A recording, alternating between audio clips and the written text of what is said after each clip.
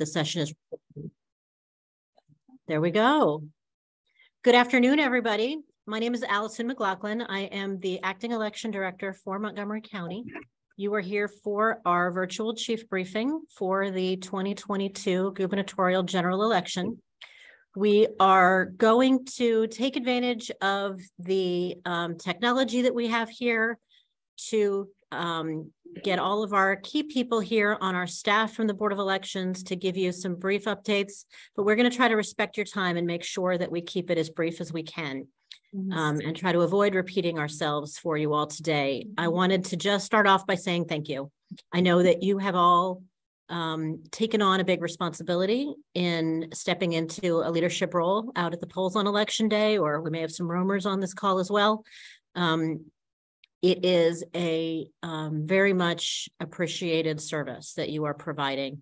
And I just want to start off this meeting by saying how much we deeply appreciate the work that you are putting into this exercise of democracy and really getting the show on the road for us on Tuesday.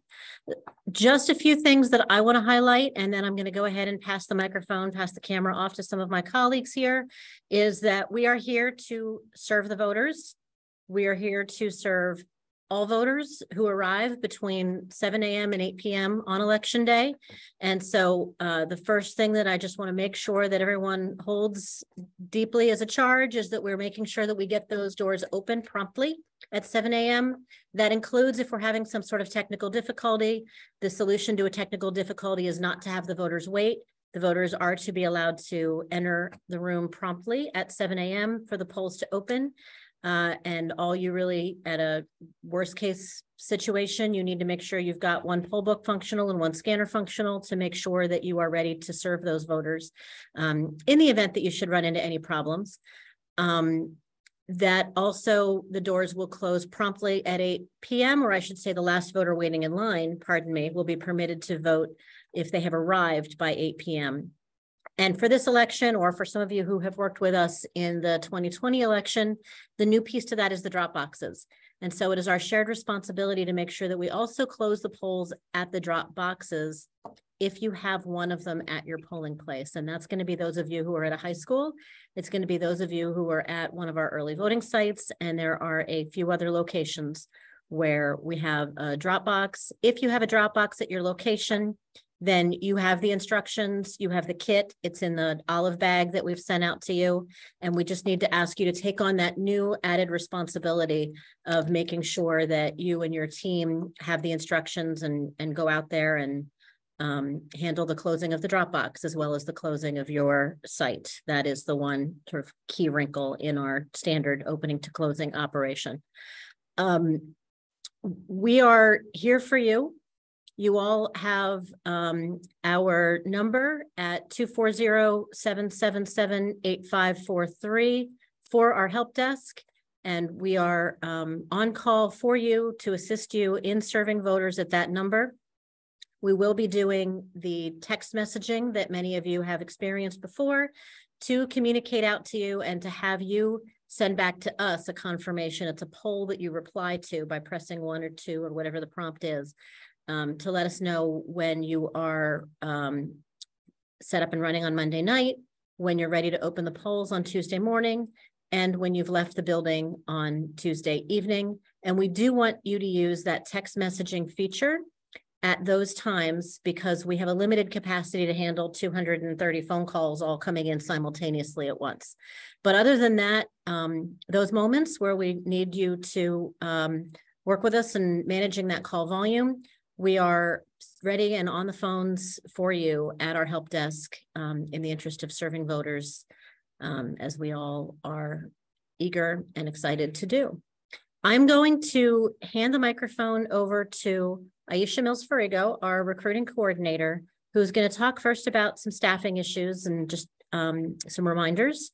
And then we're going to hand the microphone over to Chris Zizit, who is going to talk about operational physical issues out there at the polls. And then Gilberto Zelaya is going to talk about the media and talk about the students that we have out there to assist you on election day. And then Julia is going to handle procedural updates for you and anything else that we haven't covered. I'm going to pass the mic on to Aisha. There you go. Okay. Okay, so good afternoon, everybody. Thank you guys all for attending today. And those of you who participated in bag pickup today, thank you so much for picking up your bag. I do want to address one thing. I know in the email that I sent you guys, it said you could ask questions in the chat, but unfortunately the chat has been disabled. So if you have a question at the end, please raise your hand and we'll have someone adjust it so that you could ask your question. I do, again, want to thank you guys very much for stepping up and volunteering for this role as chief. It is an important role. And, you know, we couldn't manage the precincts without your guys' participation. So thank you again. I do want to talk about some of the staffing roles that we have, also the payroll sign-in sheets. And Allison already spoke to you about the Dropbox attendance. So first, just talking about the payroll sheet. So we use the payroll sheet as a sign-in sheets just to make sure that everybody who is supposed to be there is supposed to be there. I know that when we volunteer, you can volunteer and that we do provide a service stipend. Some people decline or there's SSL hours, and we just want to make sure that everybody who is accounted for. Also, if people show up to the precinct and they're not on the sign-in sheet, we would like for you guys to give us a call because we need to make sure that that person is authorized to be in the precinct. We have had some issues where people, you know, have reported and they said they're supposed to be here, but they actually weren't official election judges, so they shouldn't have been there. The payroll sheet that you have now is what we have up to date, but we did have 2 classes today and we have 2 classes tomorrow, so there may be some additions to your payroll sheets. Not everyone's, but some will have additions. And 2 things that we will do is, 1, I'll have the recruiters reach out to you if there are adjustments to your payroll, but also if you have a moment, please look at your EJ Connection account where you'll see the most up-to-date information. They will be here today and tomorrow adding those names of people who completed training so that you guys can have a full complement on Tuesday. In terms of filling out the payroll sheet, on Monday night, there's a section where it says, you know, setup meeting. The person would just have to put their initials, and on the election day event, you could have them sign. If someone does not report that day, please just write no show where they would have signed their name. And if someone arrives, we'll say for election day and their shift is to start at 6 a.m. and they arrive at 7:30, please put the adjusted time on the left side, on the right side of that form. There is an area that says if there's an alteration or adjusted time if needed.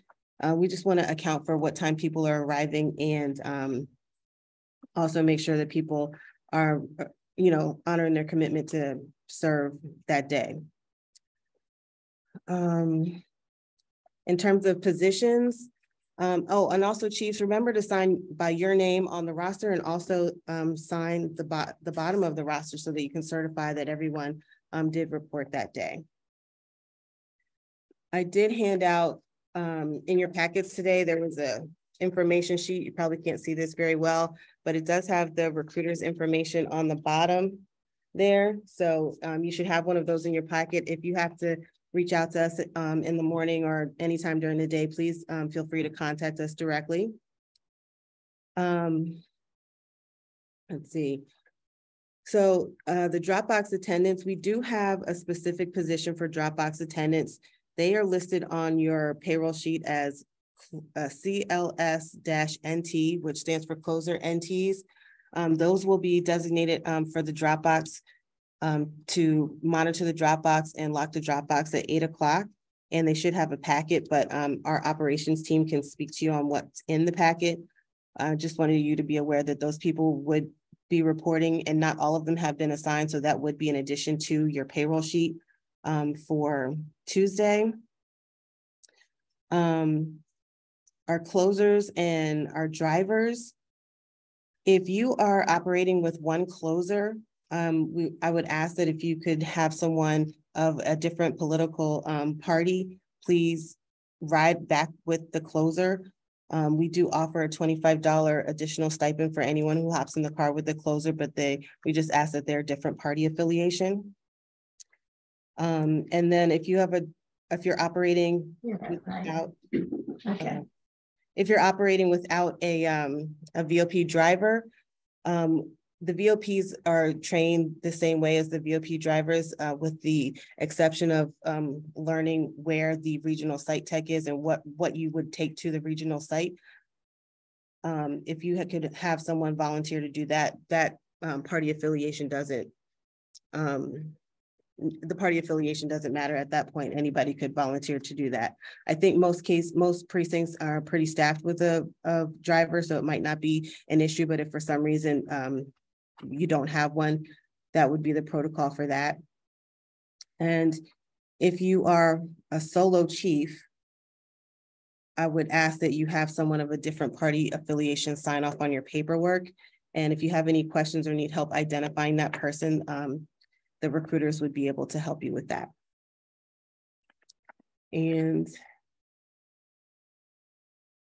I think that's all I wanted to talk to you guys about. Our recruiters will be here at 5:30 on election day. So if you need to report anyone not showing up or showing up late or anything like that, please feel free to give us a call.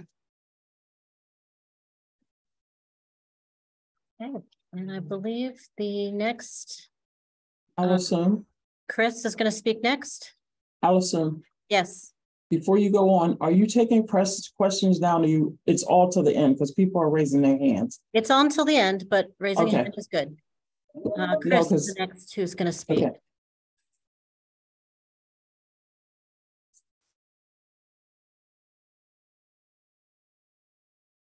Chris, I think you may be muted.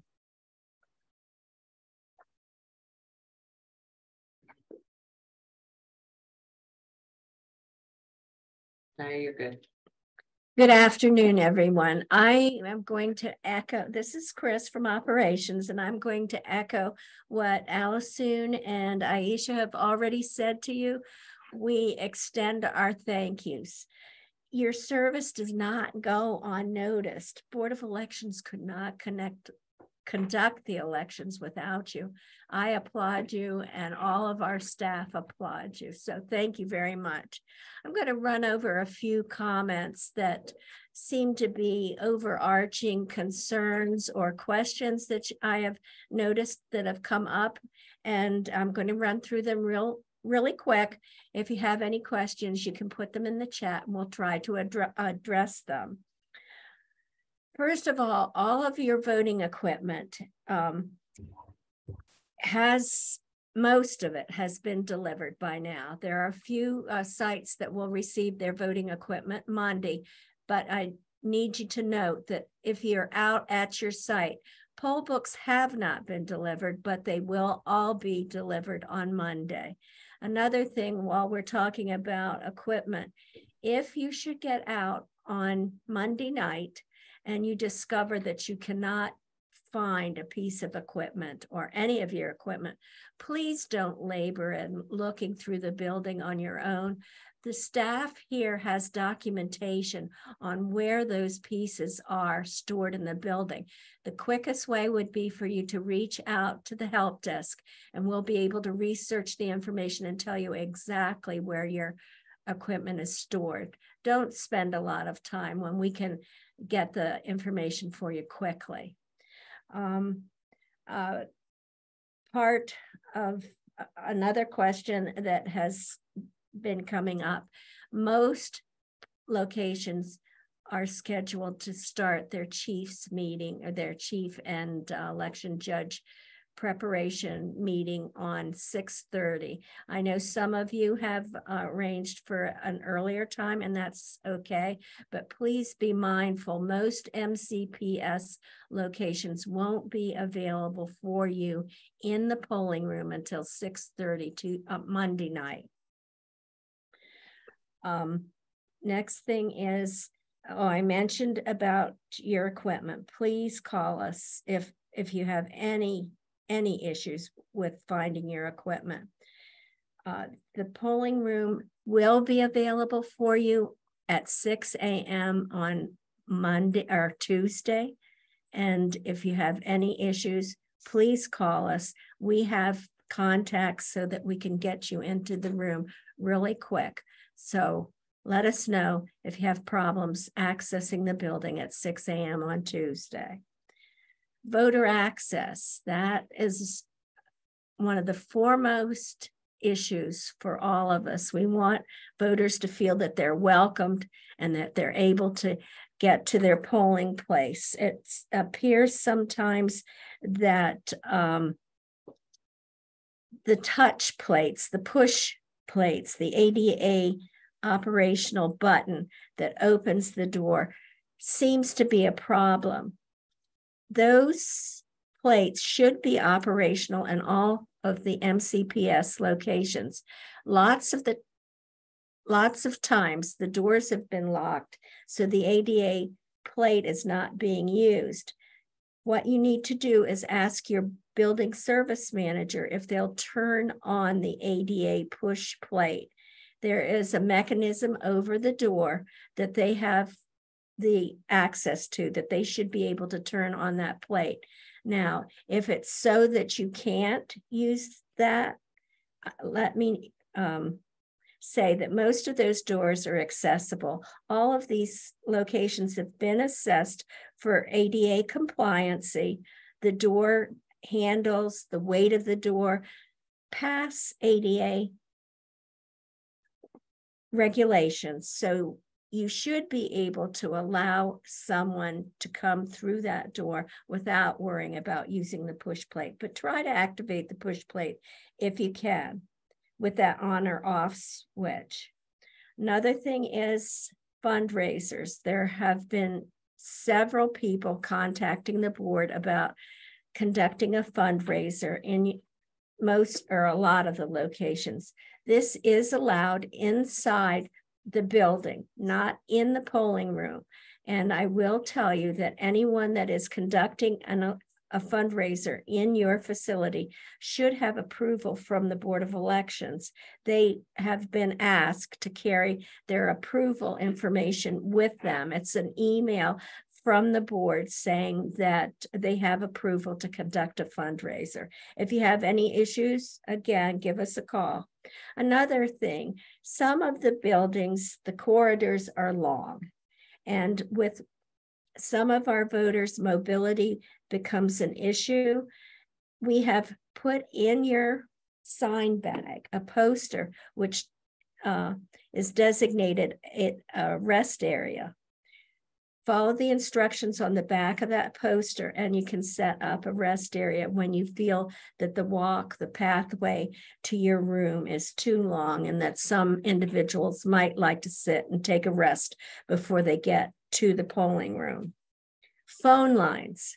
Now they are questionable. We have been having issues with Verizon. We have been trying to work with Verizon to get the lines operational. Some are still not operational. And so I have sent out cell phones where we can. And then chiefs, you're encouraged to have your cell phone with you at all times so we can communicate with you. Look for that yellow dot on the jacks in your room. If you find the yellow jack, you should be able to use that jack. That is the BOE designated landline for you to hook up the instrument, the telephone. And then lastly, Ms. McLaughlin mentioned about the drop boxes. It is imperative that we, this will be the third time you've heard this today, but it's imperative that we close those boxes at 8. There's a packet for the person that is designated, the VOP that's designated to close the box at 8.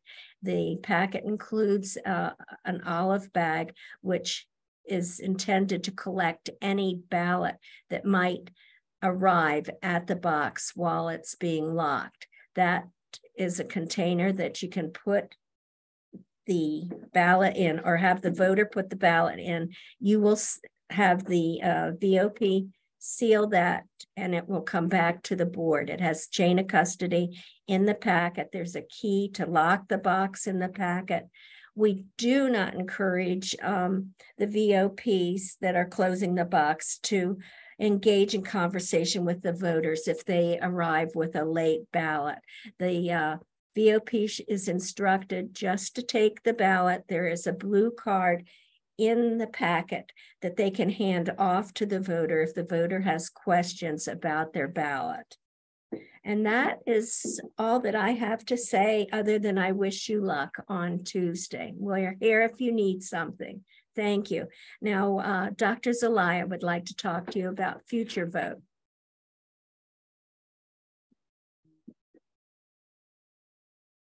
Good afternoon, everyone. So I'm Gilberto Zelaya. I'm the coordinator of Future Vote since 2004. And thank you so much for everyone who's helping us out, buttress this opportunity to promote participatory democracy for our students in Montgomery County. Each corresponding precinct will have their trained and vetted Future Vote ambassadors. I'm going to go with some talking points to make sure that you follow. Guardian participation at Monday evening's precinct setup is mandatory. Once again, not only for the guardian, but for the students. I understand that, you know, at times there's a concert or football, there's playoffs or ballet. If the child doesn't serve on Monday, they do not report to service on Tuesday, no exceptions. During your precinct setup, please, before you meet on Monday, you need to contact the students on your corresponding roster. They are eagerly awaiting a call or an email with instructions with your particular setup. I know Ms. Zizit mentioned that historically the setup is at 6:30.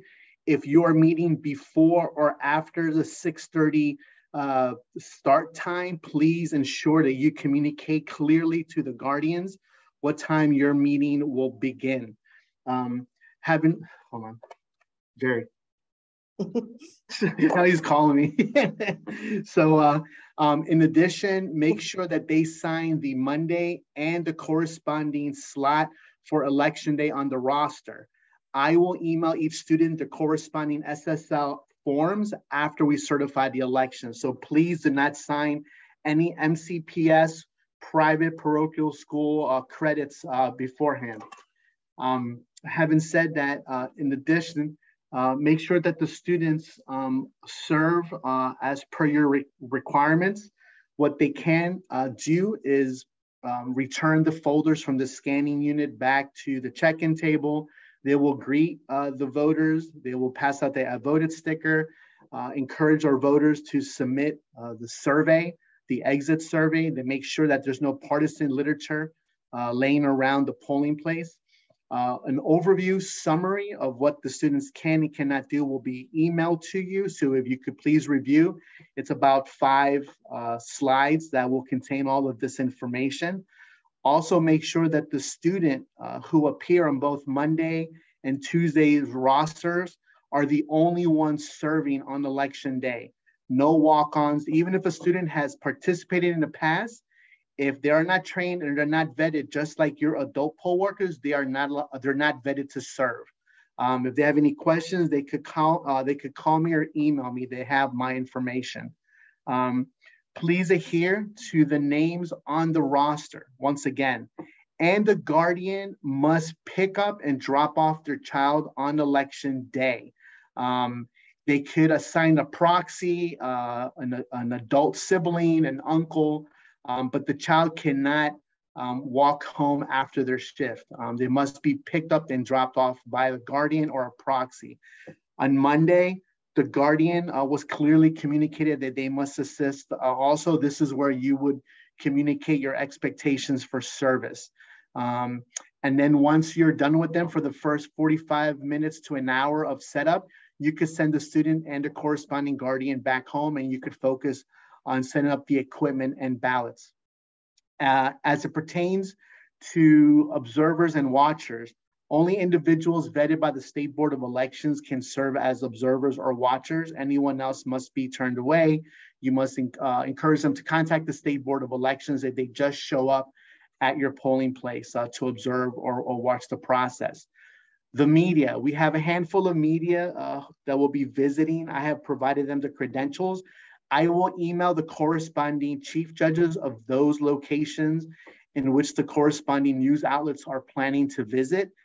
This information is on your manual, but of course, identify a location where the media could just record some B-roll for their spots. They cannot interview voters inside the polling place, inside the polling room, and they cannot go live inside the polling room. That needs to be done outside.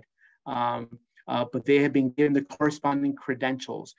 If media do show up, whether they have credentials or not, make sure they sign the sign-in sheet and provide them the instructions. But please identify the location where you will like the media to set up a camera just to take some B-roll. But once again, they cannot talk or speak with our voters while they're voting, and any interviews must be done outside.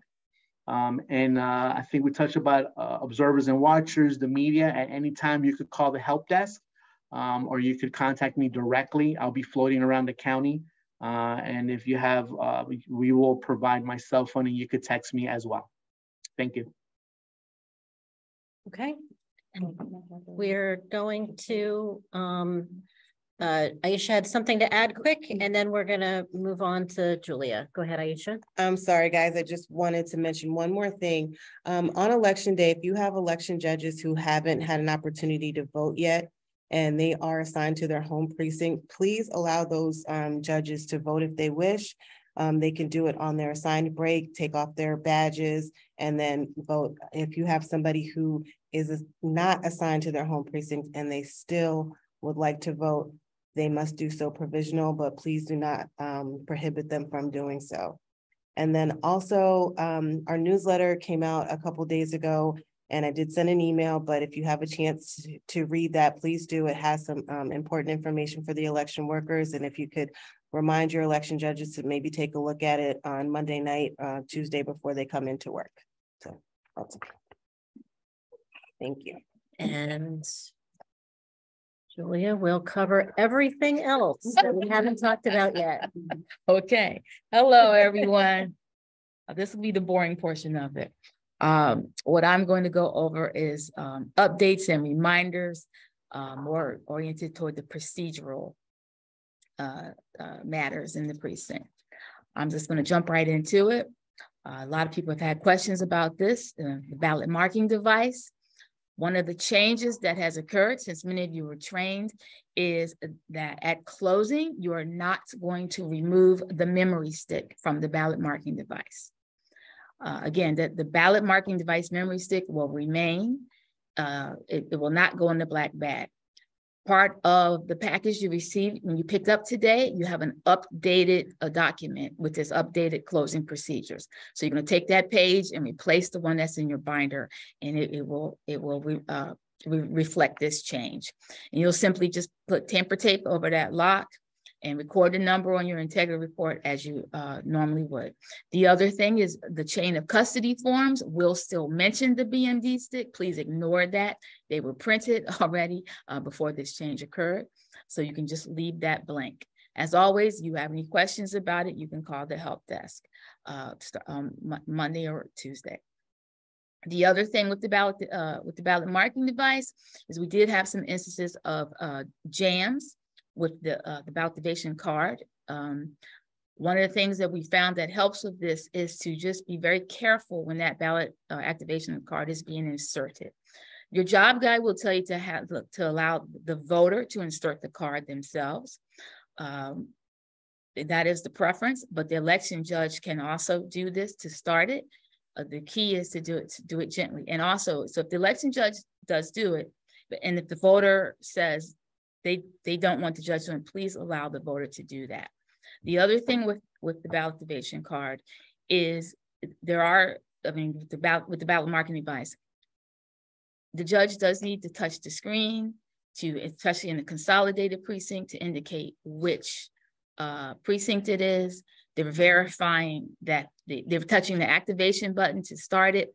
And remind your judges to inform the voters, this is what you're doing. This is we have had some concerns about this. We have some of the feedback from early voting that they weren't sure what the judges were doing when they were touching the screen. So please, when you have your Monday night meeting, go over this and all the updates, please. Everything I'm telling you, you're going to get a copy of all these in a bullet point form of all these updates. But please share them with your election judges. We've in class, most of you should have heard about this, but just in case it wasn't covered, there is the return pass, this thing that was introduced during the primary. The idea is if all, and I mean all of your BMDs are not working and the judge and the voter does not want to vote a paper ballot, then you have a document called a return pass. And it is going to be issued to the voter to tell them that they can return, they can leave the precinct and return once the ballot marking device is operational. So what you will be doing is giving them an estimate of the time that we think that they will be up and working. They will still have to check in again. The difference is when they do get to the BMD, they will be moved to the front of the line. Our hope is that this is not something that you will have to use, because we do have several ballot marking devices in our precinct. So it should be a rare instance that they're all not working and that the voter also would elect not to use the paper ballot. But this is something that we do want to make sure you're aware of. You have the procedures for all of this in your binder, in your chief's binder, under the ballot marking tab. If that voter does elect to leave, you want to make sure you cancel their back and then they check in again. Provisional voting is the next area I want to talk about.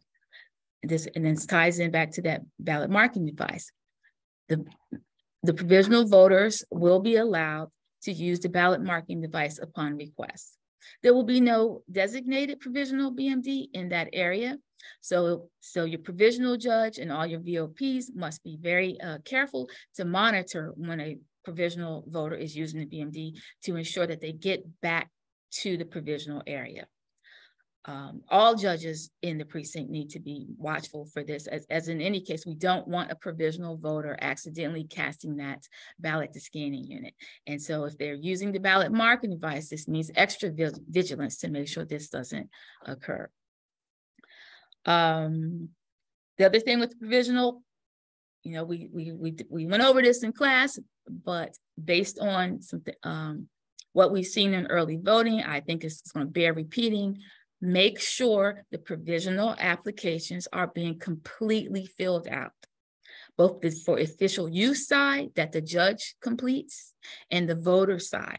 And then every field must be completed. This includes line 6. Line 6 is where it asks for the Maryland driver's license number or Maryland ID. That's 6A. 6B asks for the last 4 digits of the social security number. The voter needs to put one of these numbers on that. If the voter does not have either of these, they have never been issued a driver's license or ID or social security number, they must check box C. Box 6C is not for the voter who simply cannot remember the number or doesn't have it with them.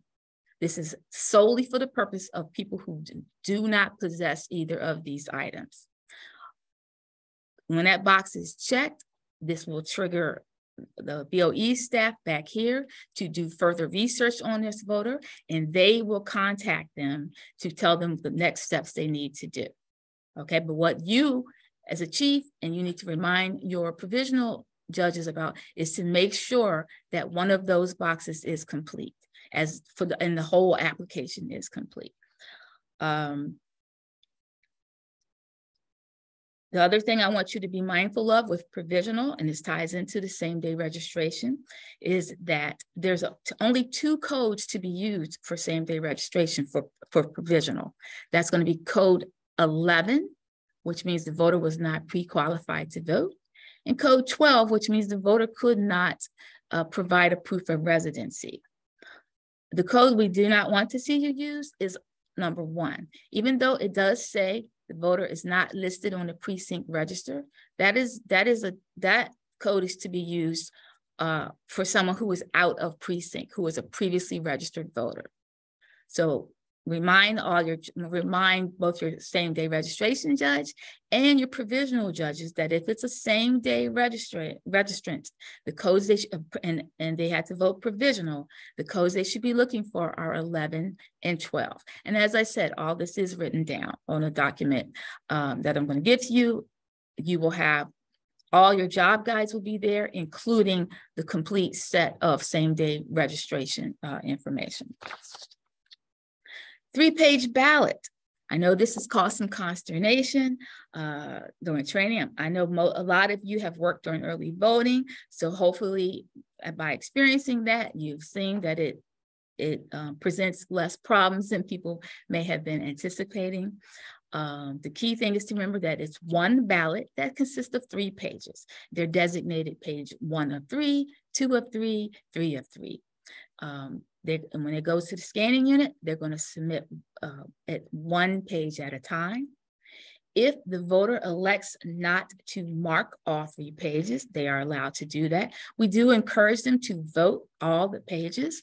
In training, our VOP judges were trained what to do in the case of a blank ballot being cast. You simply hit that button. It gives you a choice of cast and return. You want them to cast that blank ballot because, like I said, the preference is for all 3 pages to actually get scanned. The other thing to be aware of with that 3-page ballot is if the voter makes a mistake on any page, you only need to spoil that page and replace that page. You don't have to do it as a set, only that page. When completing the spoiled ballot log, the spoiled ballot tally sheet, you only need to account for page 1. So we would spoil any page 1, page 2, page 3, put that page in the spoiled ballot envelope, but we only have to put a tally mark if it is a page 1. Part of that packet that you picked up today has a document entitled Procedures for a 3-page ballot. It goes over what I just said, in addition to some other concerns you might have. The next item I want to address is consolidated precincts. There's over 20 this time. If you are in a consolidated precinct, you will have an additional document in that last minute packet that you received, going over the procedures for that. Most of you, if you served if you were chief, a lot of you, if you're going back to that consolidated precinct, although some of them may have changed because some of them were temporary consolidated precincts because facilities were closed and not available to us. But in most cases, you should be returning back to consolidated precinct. That document is a 4-page document. It goes over the procedures. The key thing to know is that you share staff, you share voting equipment, you share most forms. The main thing that is different is that there's 2, or in a couple of cases, 3 sets of ballots that are tied to that individual precinct. And you want to make sure that the voter gets the ballot that goes to that, from the correct precinct. You're going to use the voter authority card. You want to pay attention to what that assigned precinct is and to make sure they get the right ballot. In most cases, when space is available, you are going to have separate ballot tables. In your supplies, you have different colored tablecloths. I believe they are yellow and purple. And so you're going to use that to designate the different precincts. If it's a very small precinct, it'll just be a very small quantity of ballots. The chief judge can hold those. And then when that voter gets to the ballot table judge will alert the chief that you need one of those ballots. And as I said, this is all spelled out in that document that you received today, called Consolidated Precincts. The other thing is that at closing, when you close the scanning unit, the process is the same with one additional step, is that you'll have the 2 automatic reports that are printed, but the third one you would need to generate manually. And instead of having the combined results, you will have one that is precinct specific, and you have instructions to do that. That is the main differences that you're going to find in those consolidated precincts. On election day, you will be visited by polling place support personnel. This year, that role is being played by the League of Women Voters. They are allowed to be there. They will come in, they will identify themselves, they must sign in. They need to meet with the chief judge. They'll have an evaluation form. They'll have questions for you to answer.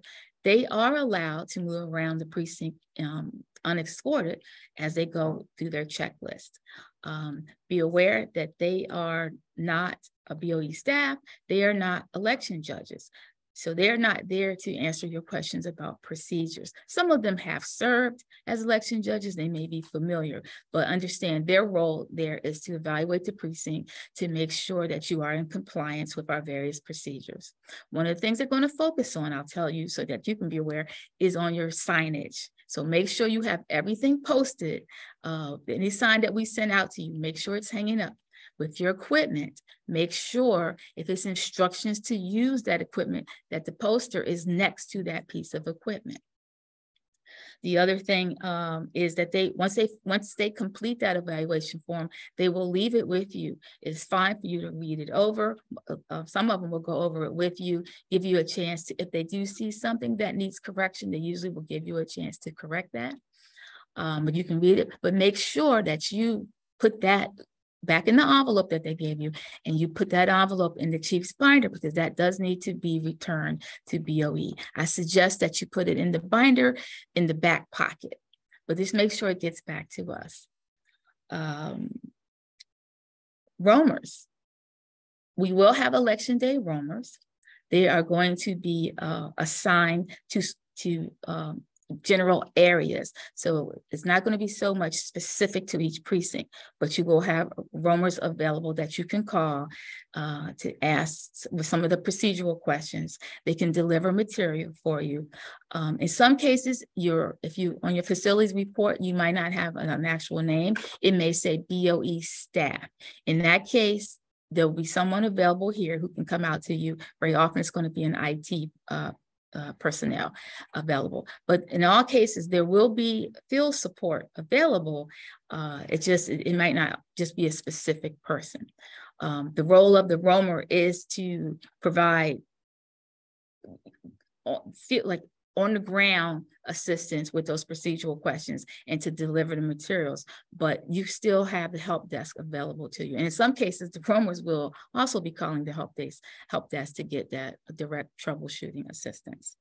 The last thing I want to talk about is something that comes up every election, is the usage of the phones. Overall, the use of phones and any electronic device is prohibited in the polling room. Voters are allowed to have their devices with them outside of the precinct in the hallway leading up to the poll room, but once they enter the voting area, they are to have them put away. They're not allowed to talk on them. They're not allowed to pull up their sample ballot. They cannot take pictures. The caveat to this is that in the case where we will come up with same-day registration and provisional, if the voters has their ID or residency information on their phone, they are allowed to show this to the judge. This is something that's new, something that was put in effect during the primary. So that is the one instance where the voter is allowed to have that phone out. What we ask is that instead of asking them to turn the phone off, just tell them to put it away. That is, the signs will say off, but that is the complaint that we've gotten, that there's an aggressive enforcement of the phone policy for them to turn it off. We simply need them to have it not out and visible and not using it in the polling room. Election judges also are not allowed to use their phones they should not have them out in the polling room. They should not have it in the breaks. Remember, the judges, you are not allowed to leave the polling place. That includes the parking lot. You went out to your car. The only judges who are allowed to use their cell phones on election day are the chief judges. They are allowed to, because that's how we communicate with them. They're allowed to use those cell phones for official business. The VOPD driver And the closing judges are allowed to use their cell phones at the end of the election, again, because we need them to have their phones on so that we can communicate with them when they are in transport with the material. That completes my portion of this. I believe now we're going to turn it back over to Allison and we'll start taking questions. Thank you. Okay. And we have quite a few hands up. So here's how we're going to proceed with this. I'm going to ask any of you, all of you, I'm going to ask you to ask yourself first whether the question that you want to raise right now has to do is information that is for everybody, is a clarification for everyone's benefit, or if it is an issue that really just relates to you and your specific polling place. If this is an issue that really just relates to you and your specific polling place, then I'm going to ask you to take your hand down for now and hold that question until the end, or think about whether you can handle that question just in a one-on-one communication with your recruiter or with us here in the help desk, or with the contact information that you have, any email address or phone number you have with staff here with the board having to do with that issue, only as a matter of prioritizing for the group. For all of you who have your hand up, I'm going to assume that your question is of general interest for everyone or something that is of benefit for everyone in the group to participate in.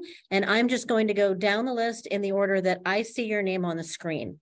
And so Janet or Jerry, do I have you ready to unmute people as I call on them?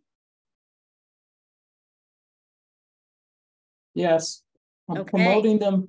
I'm promoting them to panelists so we can see them, but they have to accept it on the screen. Even better.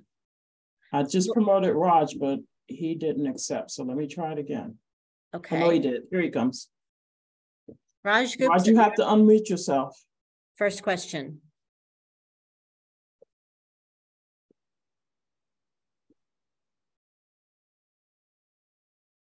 It's kind of a two-step process. First, you'll get, when I call on you, you'll get an alert on your screen that asks if you're willing to be promoted to a panelist. And then after you say yes to that, then you need to unmute your device if you have it muted. He just unmuted himself. Okay, I'm unmuted. Hi. Hi, Raj. Thank you. I have a quick question. During early voting, we were told that if anybody came more than 15 minutes late for their assignment, do not allow them to work. You have to call the recruiter, and only after the recruiter gives permission to start late that they can do so. Is that still true for general election? So we really would like to know, we need everybody to work. We have the assigned times for a reason. They need to be there on time, but sometimes life happens and they are tardy. We ask that the election judges call us and let us know, but if you have someone who's late, please, let us know, and also just document what time they do arrive. It's likely that they might be needed in the precinct, so we will allow them to work. Okay, thank you. That's a change because in early voting, we were not allowed to do that. Thank you. You're welcome. Thank you. Thank you. Okay, the next person on the list is going to be David Levin.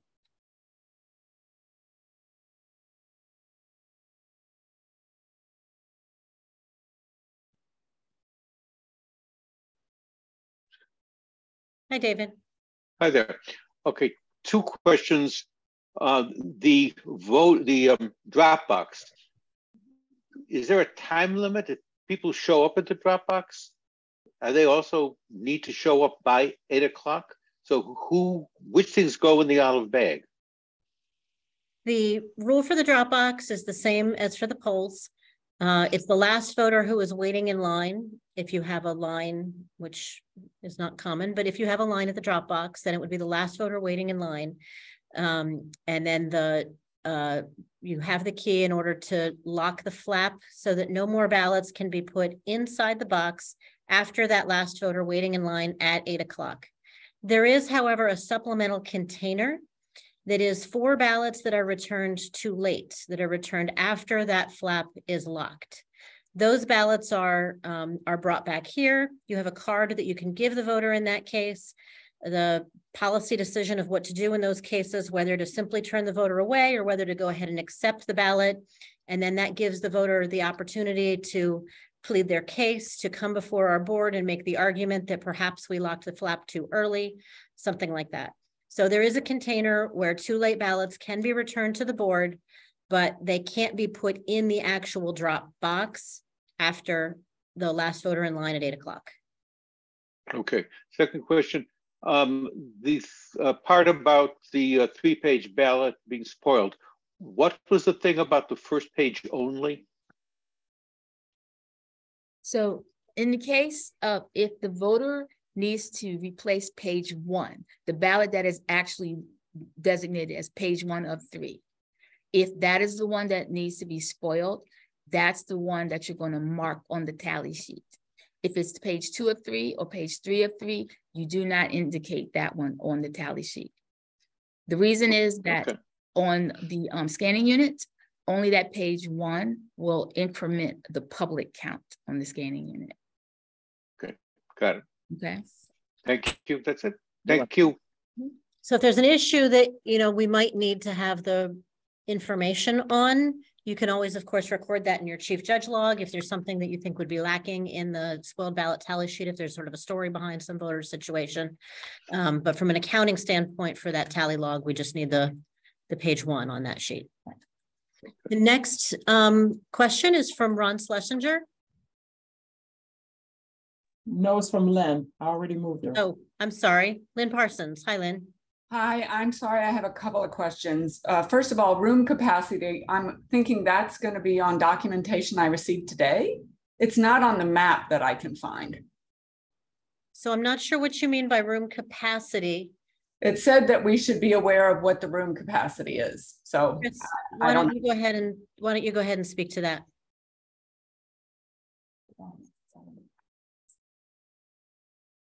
Me? Chris sees it. Yeah, Chris just stepped away, but I would assume that would be the total room capacity within the space. So you would note what's posted on the walls. Is that correct? I guess I just missed what we said that triggered the question, because I'm not sure what. I haven't run into a situation where for any reason we were exceeding room capacity and admitting voters to vote. We can't really process voters fast enough at the check-in, where to my knowledge, that's really been an issue. The only issue was in 2020. In 2020, when we were doing social distancing, right. Yes, the schematics did have a room capacity in 2020. Okay. But it's no longer in effect. Great. The other thing, I'm a rookie, so I should know this, but I haven't had a chance to go back and look for everything. Do the election, the check-in judges need to see ID for the people who fall within the 21-day rule? Or is the voter just telling them their new address and saying that they've moved within 21 days? The only people that you need to get ID for are the people who are marked as show ID in the poll book that you've got the procedures calling for that for. A voter who has moved within 21 days is a voter who's effectively they're going to be going and voting a standard ballot. They're going to be voting a regular ballot, and what they're effectively doing is providing the information to do a change of address with our office. They would not need to provide ID in order to do a change of address with our office normally, and so they don't need to do that at the polls either. Okay. We will send a notification to both their old address and their new address. So we do have checks in the process where that can be verified. But there's no need for ID in order to accomplish a change of address with our office. Perfect. Then to confirm the precinct, they would just do put in the address and pull up the precinct, because they also can only vote a standard ballot if they are within their precinct, right? So that's a question about the procedures for same-day registration, and I'll pass that one back off to Julia. So let me ask you, do you mean just for a voter who has moved? Yeah, they've moved within the last 21 days. Right. So they're telling me their address, but I'm not finding them as the check-in judge. So I'm doing a change of address, but then how do I find their precinct? For a voter who has moved within a 20 days, they're going to vote where you are, because you only have the ballot for that precinct on election day. You remember, this is not early voting where you have the ballots for all the different precincts. Right. And so they can vote a standard ballot. Right. And if they're not in their right precinct? Well, the idea is this is the precinct that matches the address that's in the poll book, right? And presumably the new one matches too, and this is why they're here. If they're out of precinct, they're going to vote provisionally. And that's what I don't understand how I will tell. Will I just put the address in the poll book and it will pull up, you know, the precinct number for somebody else who used to live there? No, for a voter who's moved within 21 days, you don't need to do anything but give them, but let them vote the address that is already in the poll book, which is going to be in that precinct, and they will vote that ballot. So you're not changing. That's going to happen. That's going to take effect for the next election. I see. Okay. Right. Okay. So they are going to, if they are here and they show up and it's this precinct, yes, the poll book, then they vote that ballot. If they're not if their old address is not in this precinct, I should give them a provisional ballot. Well, it's not going to be about their old. So what they're going to vote is whatever's in the poll book, because remember, they're in the poll book, but they're indicating to you that they've moved. But there's an address that's already there that's within the precinct, and that 21 days applies to the close of voter registration. So they've moved within that. They moved too late to change it. So we allow them. It's a grace period of sorts. So right. They can still vote that address that's in the poll book.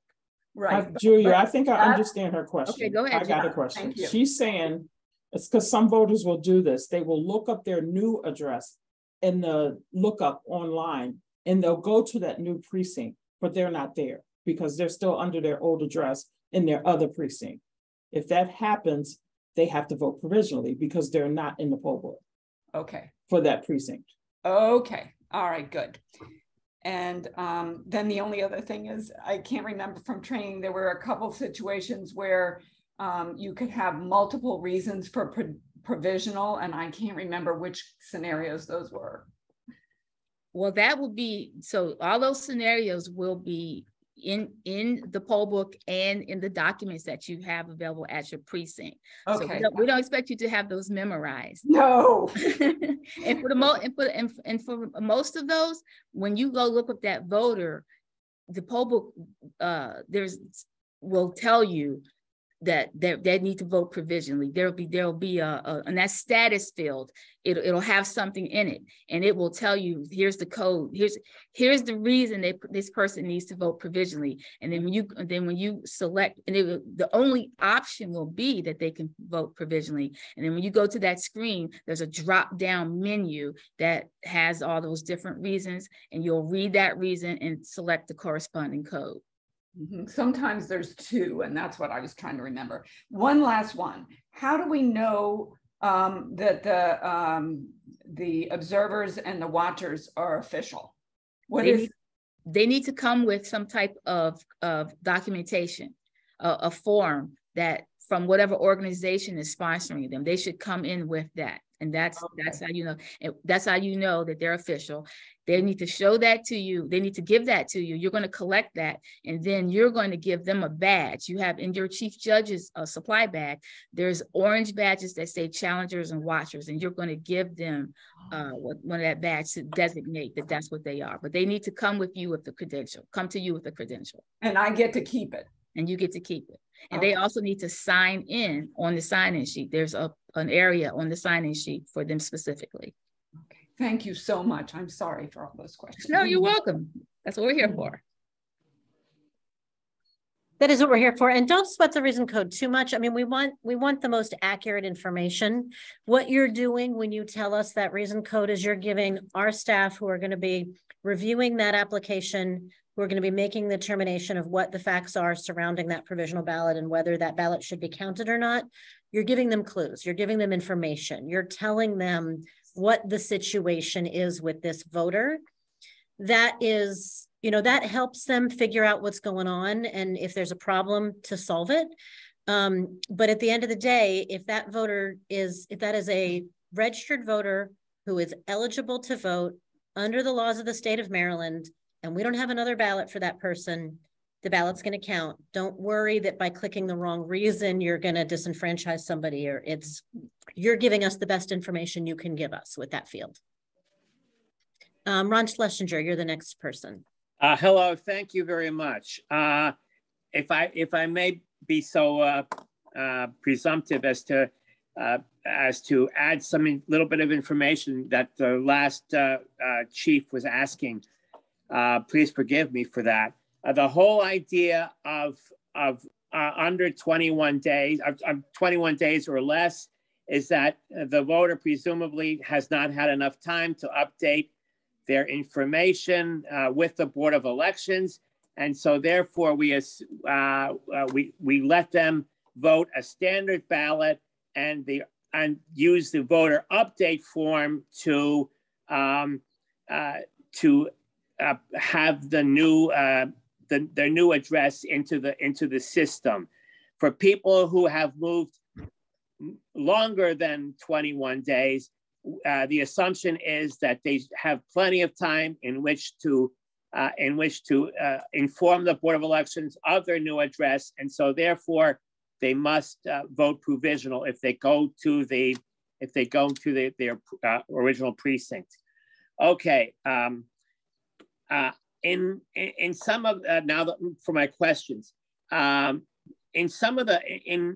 what I received this morning at bag pickup, I have something called a ballot call, and it's attached to my blue sign bag, and I've never seen such a thing before, and I was wondering if you could tell me what it is and what it's for. That was never discussed at the chief's training, and I have absolutely no idea what it is or how to use it or anything. Sure, that's not generally something that's needed out at polling places. That's a relatively infrequent item that we would send out for some specific reason. Chris, are you available, or Mindy? I'm not sure how the information would be communicated out to Ron about where the placement is of that, where that bell call is supposed to go. It's basically a doorbell to be used in very specific reasons. Typically, if there's some sort of an issue of accessibility at the polling place, and we're making arrangements for somebody to be able to press the doorbell at a door, but where to put that bell and what, I don't know without, I'm not quite sure how that's being communicated out. Chris? Chris is still downstairs, but I'll take Ron. Can we get back to you on that? Because I'm not 100% sure if there's a schematic or something of the actual location. I'd have to get with Kevin and find out. Is that something we can email to you? You sure can. Also, this ballot call happens to be attached to the blue sign bag, and I can't figure out how to separate the two. So is it zip tied to the bag? Yeah, actually it is, with a heavy piece of plastic that I'm not sure how to separate it. So you should just be able to take standard office scissors or your kitchen scissors and cut that off. Okay. Second point, my orange bag has no seal on it, and in previous elections, that orange bag did have a seal on it. Is that something new, or is it just that a seal is missing? My guess is that it's missing. The supply bag usually has, Ron, the supply bag usually would have a seal on it, but it's not a seal that you need to record. That may just be one that is missing. Okay. The key is that your voted ballot bag has a seal. Okay. And I have no Monday night roster. Could I possibly have my voting operations people sign on the back of the Tuesday form? It's the same sheet. It's exactly the same sheet. So there's one section where you'll just have them initial for Monday night, and then directly next to it, there's a place where they would sign their name for Tuesday. I'll look more closely. Thank you very much. Thank you. Before you go to the next question quickly, if you happen to have a young VOP or poll worker who appears on both the poll worker payroll and the future vote roster, that student, that individual's poll worker service trumps or supersedes the future vote status. So what happens is a lot of students who were 15 years of age for the primary have since turned 16, have gone, are vetted, are trained, and have been assigned. And the guardians are the ones that select the precinct, select the shift, select the future vote training. And this is why a student not appearing on the future vote roster, just coming off the street, must and needs to be turned away, because the guardian, not myself, places these students at their corresponding polling place with the corresponding shift.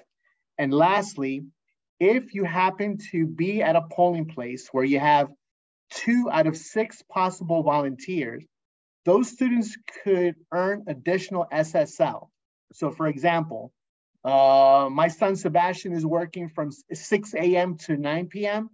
and you don't have anyone working from 6 p.m. to 9 p.m., you could talk to Sebastian's guardian if he is available or she is available to come back and serve in the evening for your 6 to 9 p.m. slot. But if you have a full roster, no additional shifts will be allowed, only for those precincts needing additional students.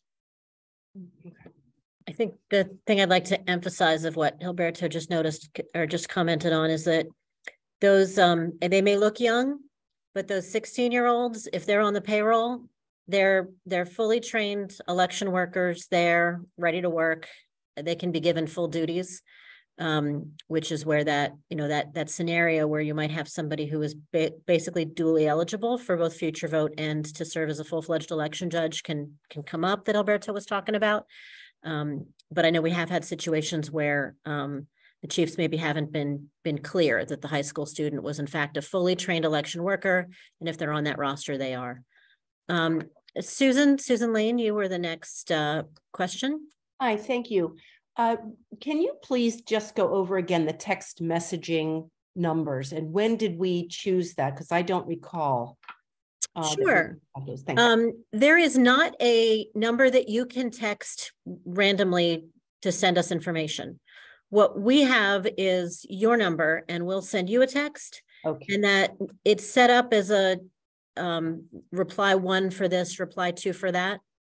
And that's how we'll poll you basically to find out, we have your information in our system and linked up to the polling place where you're assigned. So if we text you Monday night, we'll say, please reply 1 if when your polling place is set up and ready to go.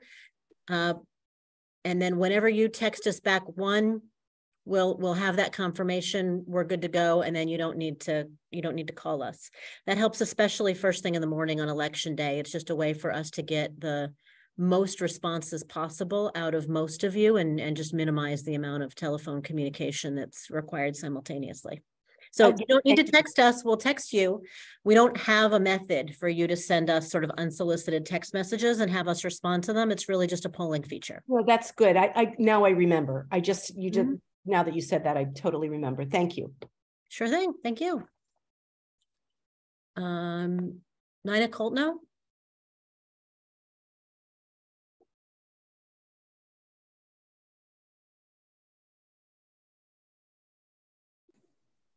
Hi, this is Nina. Hi, Nina. I'm a solo judge, a solo chief, and as a solo chief, I'm wondering if I may take security seals and tamper tape off of equipment before a non-same party judge arrives to sign the documentation. If I'm holding on to the tamper tape or holding on to the tabs, is that good enough, or do I need to actually take it off with the other person present? No, you need to have a judge from another party perform the duties that the co-chief would otherwise be performing and signing off on that. We need to make sure we've got the bipartisan check. That's what I figured, wanted to one other question. I've never dealt with the future voters. Did I hear Dr. Z say that the guardians have to participate in the Monday night meeting? Great question. They don't necessarily need to participate while the student is setting up the voting booths and putting up the signs and posters and moving the chairs as per instructed. That's where you would take the opportunity just to share with the guardians your expectations of your child. They've been all trained, both the guardian and the students, but also communicate that they need to drop off. They need to, when they report on Tuesday, a couple of minutes before their shift, they need to drop off and pick up their child. Like I told them at training, your child, like my son, they could be 6'2", 250 pounds. If they're 15 and under, they need to be dropped off and picked up. Okay, thank you. Thank you. Okay, great. And we're just so you all know, we're just going to keep rolling and we're going to answer every question, just like we would if we had a line of people after an in-person session that were wanting to talk and ask questions. You are all welcome to stay as long as you choose to participate in and gain the benefit of the Q&A. But the sort of outgoing content that we have for you is over at this point. So you don't have to stick around unless you want the benefit of this additional Q&A. Bill Waller is the next question. Yeah, hi. Can you hear me? Yep. Oh, sorry. Way back when, in the beginning of the presentation with Aisha, she was talking, she held up a form for like 1 second. And I never saw what it was. I had turned away. Okay, I started writing on mine. So this is a form, yeah, I scribbled on it, but here's a clear one. It has some information on it. Probably can't see it, but it has the recruiter's information on it. It has some position information on it. It also has like the start times of each position, so you know what time they're expected to arrive and what time they're expected to leave. And is that in our binder? It's in the packet that we gave you this morning, and it's on a neon green colored piece of paper, I believe. Not there. Not there. But I'll check with my code chief. We only need one of them. Okay. If you don't have it, I can email it to you. No, the only colored thing I had was the payroll sheet. The payroll sheet. Yeah. Okay. And the one other question was about room management, talking about the judges, people's cell phones and asking them to put away. Some of the newer generation actually have the earbuds and whatnot. So even though they might have put their phone away, they might still be working on their phone. How do you handle that? It's absolutely, you're right. It is sort of the, I have a, I start to get the shakes myself if I have to be without my cell phone for too long. But, that's what those are the rules. Those are the regulation actually is phrased electronic communication devices may not be used. And the word is used. Yep. So, I know we've got signs that say to turn them off. The most practical thing for us to do for cell phones is to ask that they be put away, because that's a good way for you to make sure they're not being used. But nothing needs to be confiscated. Nothing needs to be, it's just, they're not allowed to be used for any reason. Right, got it. Can I let my Rottweiler loose? Yep. Other than election purposes, which is why you are able to use it. But yeah, if I were walking around with my AirPods, earbuds, I would need to put them away. I need to not use electronic. Yeah, I got that, but sometimes there's been pushback. Okay, thank you. Margarita, I only have your first name. And I get the pushback. I want to push back on it myself. In fact, we here in Montgomery County did push back on it at one point, and the response we got back from the state was, those are the rules. So that's what we enforced. It is hard though. Margarita. Hi. Yeah, it's Margarita, and I'm actually here with Martha as well. So 2 questions. One is, My understanding was that the chief judges were to be at the precinct locations at 5:30, not 6 a.m. Please, because I think that's what it had said in the materials, but I've heard 6 a.m. spoken here. Can you please correct or confirm? 6 a.m. Okay. No, so 6:30 is when we are for the meeting, but it's they're not Tuesday mornings. It's at 6 a.m., not 5:30. Okay, and then my next question is related to the provisional, filling out the application, the importance related to line 6 and the different options there. If a person did not bring their driver's license or Maryland real ID and doesn't recall the information, and they don't recall their social security number, but they have one, but how are they to complete line 6? So I'm gonna have Julia go ahead and answer to your second question. On your first question, I just want to make the comment because we get a lot of phone calls in our call center prior to 6 a.m. The facilities are not required by contractually to be opening the door before 6 a.m. But it is common. I know I would want to be there early. I would want to be trying to get in earlier. So it is not uncommon that we have chiefs who either have made arrangements or, are able to get into a facility earlier than 6, but they are really not required to do so prior to 6. And so when we get the calls here at 5:30, 5:45, oh my goodness, my school's not open yet. That's why. And I'm going to go grab the power cord while Julie answers your second question. What was your second question about line 6 and what to do in the case that the voter does not have the license social security number with them? So and doesn't know it and does not know the information off the top. So in that case, that is a case where they're going to leave it blank.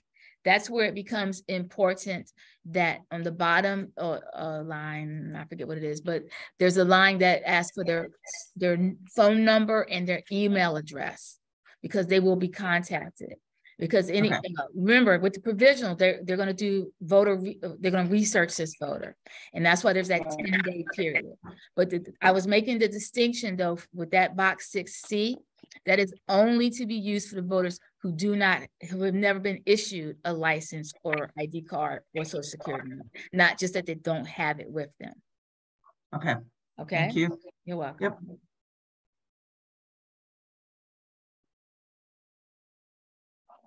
Okay, the next person is Samuel Briefs.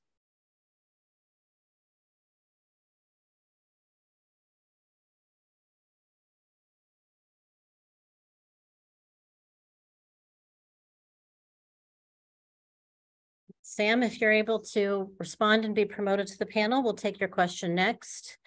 Otherwise, Janet, if you want to move on to Diane Flagg. Oh, there's Sam. Hi, Sam.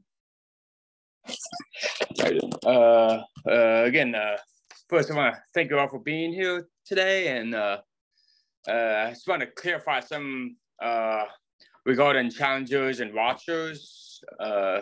An unofficial challenger watcher is allowed to enter the polling room for the sole purpose of challenging the identity of other people trying to vote. They can challenge the identity of a voter, but that particular challenger must leave the polling place after the challenge is made. That's absolutely correct. Yep. Yes. And secondly, in the reminders from recruitment, the website URL on this document says www.77vote.org. Oh no, typo. I'm sorry. It's all right. So it's 777. We'll fix that for future use. Yes, it's 3 7s on our website. Yeah. I appreciate that. Yeah, sure thing. Also, I think one of my judges might be sick, so she might not be able to work on election day. Okay. So is it a question about the process to follow? Here, let me turn it over to Aisha to handle the process to follow when you become aware of something like that. Okay. Yes, I would like you to connect with Debbie. I believe she's your recruiter. Mm-hmm. Debbie Hamer. I'll let her know that you mentioned it, and then I'll have her call you so you guys can talk about the person in question. Okay. But the goal here is to get that sort of information to the recruiter as soon as possible so that we can make sure that we've got critical positions covered. And follow up accordingly. Okay. Anything else, Sam, or? I think that's no,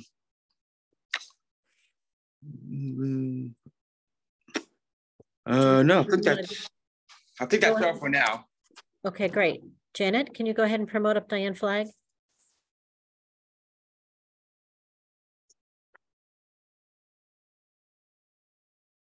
Hi, Dan.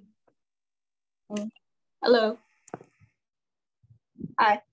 So I had a question about provisional voters using the BMD. I guess during the primaries, they said that provisional voters were not allowed to use the BMD, but I guess now they can. So I guess the process would be when they put their ballot activation card on the BMD, they would return back to the provisional table and put that ballot activation card in the envelope and cast it as other provisional voters would cast it. So if your provisional voter requests to use the BMD, you're gonna send them over with that ballot activation card in the envelope, so that it stays with the voter. And then when they come back over, the key is going to be to get them back to the provisional area, and then direct them to fold it in half and you put it in the envelope and vote that way. And the reason I say is that you take the envelope with them is just in case you have a crowd and you don't want to assume that you have remembered which voter that is. So they should go over with the VAC in the front of the orange sleeve, because remember, the BMD judge is going to need that to to input the information on the BMD. And so, but like the idea is to keep everything with that voter, so to make sure it doesn't get displaced. And that is a change from the primary.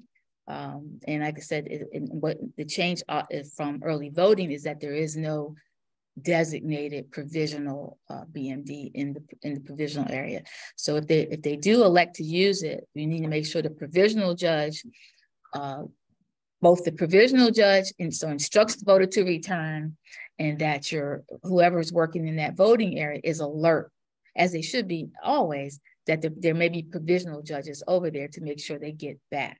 So it's going to be a due process. And then, as always, the scanning unit judge should be on alert too, so that if somehow it gets past everyone else, they are paying attention and get that voter back to the provisional area. Thank you. Mm-hmm. And the next person is Joey Montgomery.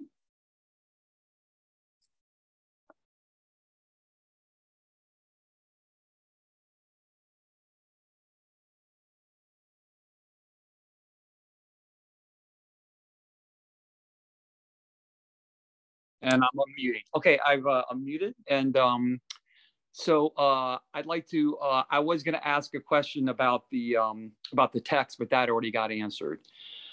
But what I was gonna say about the spoiled ballots, from early voting, we were instructed to, if one of the three paper ballots was going to be spoiled. About the tick part, I got that from Julia, but they were supposedly supposed to, and it makes sense, to come back to the same scanning unit that, let's say, some of them had made it in, but then one of them hadn't, and it needs to get spoiled and then return back to that same scanning unit. I'm assuming that you guys are think that that's the proper protocol for that. That's correct, right? Yes, that's correct.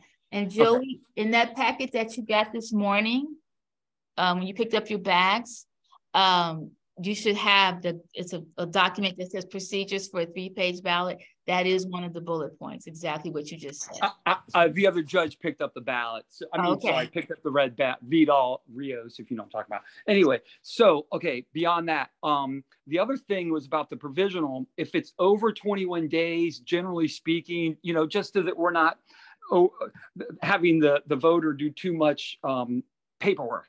Certainly, I usually inform the provisional judges at least one election day because, early voting, usually the center manager would generally deal with it, hopefully make that clear. Well, no, because it doesn't matter. There's no 21 day rule because the SDR can do all the updates when it comes to address.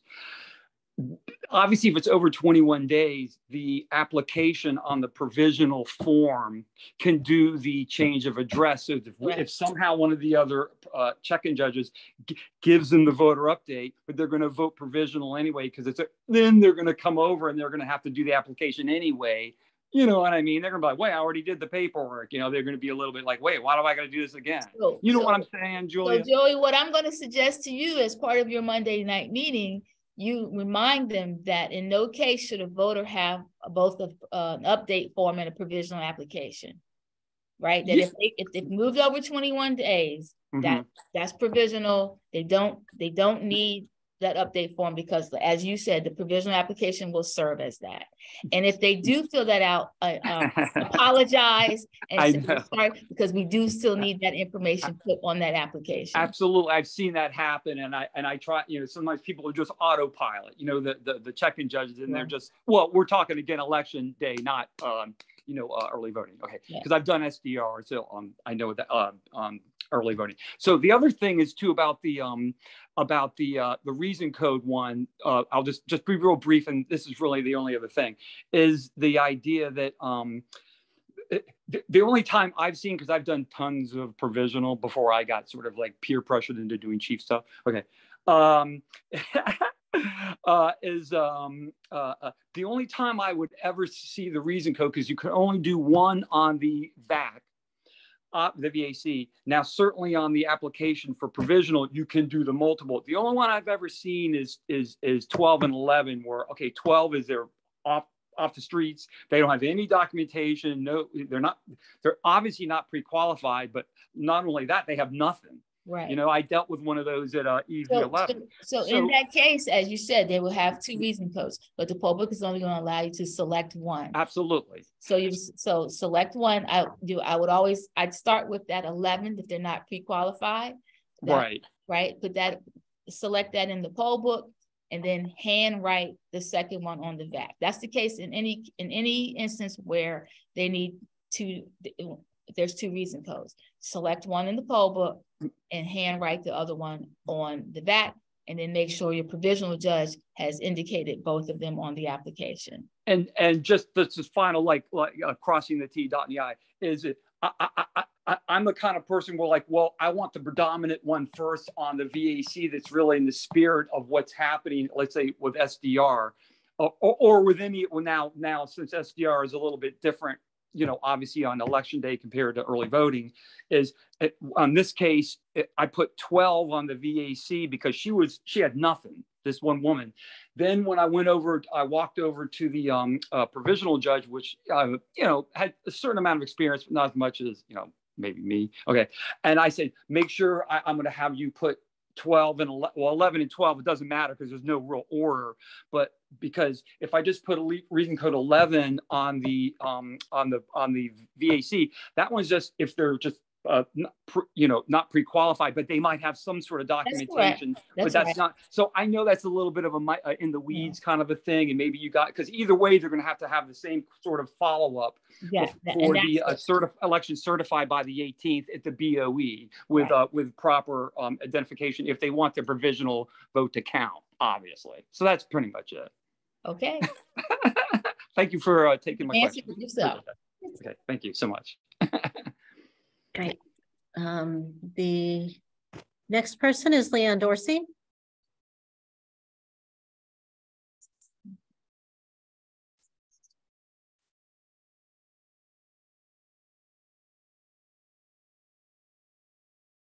Hi, Leanne.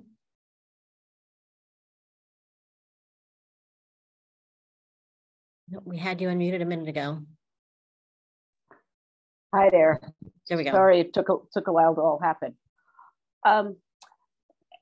Margarita actually asked my question about provisional, but I have two other short ones. One is for the Dropbox attendant, I think it's possible that I don't have a Dropbox, but if we do not have a designated Dropbox person on our payroll sheet, and the Dropbox needs to be closed, then we need to designate somebody to do that, presumably. That's correct. That's correct. And then with regard to SDR, only if you do not have a designated SDR, the chief judge is the only one who can do SDR. That's correct, right? Well, Leanne, so you're the only other judge who has been trained to do it, is what I would say.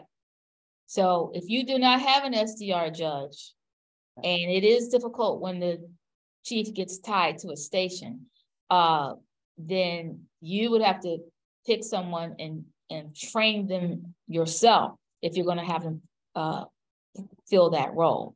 But the chief judge is the only other judge that went through any, besides the SDR judge, who went through any kind of training for that. So if you designate someone, you make sure that they know where all the documents are, that you've walked through something with them to make sure they understand the process. Okay, and if you don't, I was a solo until last night, and thank goodness that is no longer the case. So there might be some possibility for a chief judge to pop in and out. If that is going to be the case, should we detach the scanner? And so that, I mean, I think there's a greater likelihood that there will be a number of voters who could use the various poll books. So yes, but then there is that the scanner doesn't affect the regular check-in. You can leave it attached. It's only when you need to use it and you depress the little yellow button that's on it. Right. So in other words, we just leave it. Check-in regular vote. Leave it in. Yes. Leave it in there, and then. But if we assign a VOP to that poll book until we need to go there, can we just say, you know, you are not authorized to do SDR, right. And then is that okay? I would just put it in the back. I mean, I wouldn't detach it so that you don't want to risk losing it. Just push it off to the side, you know, tell them not to use it. The same token is if you need to use it, you know, that poll book's being used as a regular check-in and somebody comes in SDR and you as the chief want to do that, you can detach it, connect it to any other poll book and then use it. There's no special programming for that poll book. It is the barcode. It's two things. It's the barcode scanner itself and the knowledge of the person using it that makes it an SDR poll book. Okay. Okay, great. That's my question was whether it was a special poll book or not. And we can have somebody use that poll book when it does not need to be used for SDR. Yes. And I mean with the scanner attached to it. Yes. Yes, okay. Perfect. Thank you very much. Yeah, I think I'm going to take this opportunity to make a general comment, and you know, Aisha may want to follow up, or Julie may want to follow up on it as well, because you just spoke to a situation that is, you know, it's not unique. We try to avoid those situations, but where you as the chief find yourself in a situation due to a staffing shortage, due to a crunch of volume, where you're having to train people on the fly to do something. You know, we certainly want to avoid that, but we definitely recognize that there have been occasions where that happens, where you just get a whole lot of provisional voters and you need somebody to help, where, you know, a situation can happen. Rely on that roster to tell you what position those individuals were trained to perform. Don't assume that anyone was trained to perform a duty that is not indicated on that roster. And it's just one where you rely on communication and people sense, but definitely, You just throw in somebody at the provisional who's never been trained to do it is something that's going to require some hands-on and some assistance. And you know, we are in a moment of transition right now where we have a lot of voters who are moving toward voting by mail. We have the same number of polling places that we have ever had in an election in the recent past on election day. Now, I can't tell you what turnout is going to be on Tuesday. That's not my call. It's up to the voters to decide whether they're going to show up or not. But I can tell you that because we are seeing such an increase in the volume of vote by mail, it is likely that in many cases, a lot of your polling places are not going to be as busy as they may have been in the past.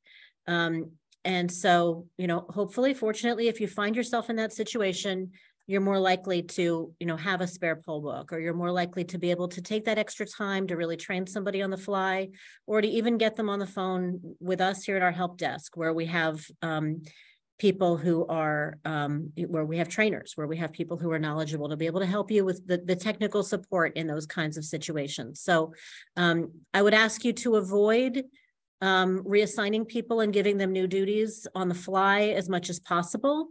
But I do recognize that there are situations where that occurs, and when it occurs, that is certainly information that needs to be communicated to the recruiters so that they are aware. That'll often be a situation where that judge may be coming back to us and saying, hey, I want the additional pay because I performed some other job or something. So avoid it if you can. If you got to do it, just know that they're not necessarily trained to perform those duties. And, you know, we're here as a support for you, and it's a support for them to, you know, to help meet the need of the voters. Julia or Aisha, does either one of you want to add to that? Julia will add, in all cases, whether they've been trained or not, remind everyone, follow the job guides. Okay, the step by step. You'll have the most updated versions in the precinct. They're on colored cardstock. Your most updated procedures for your equipment are in your chief's binder.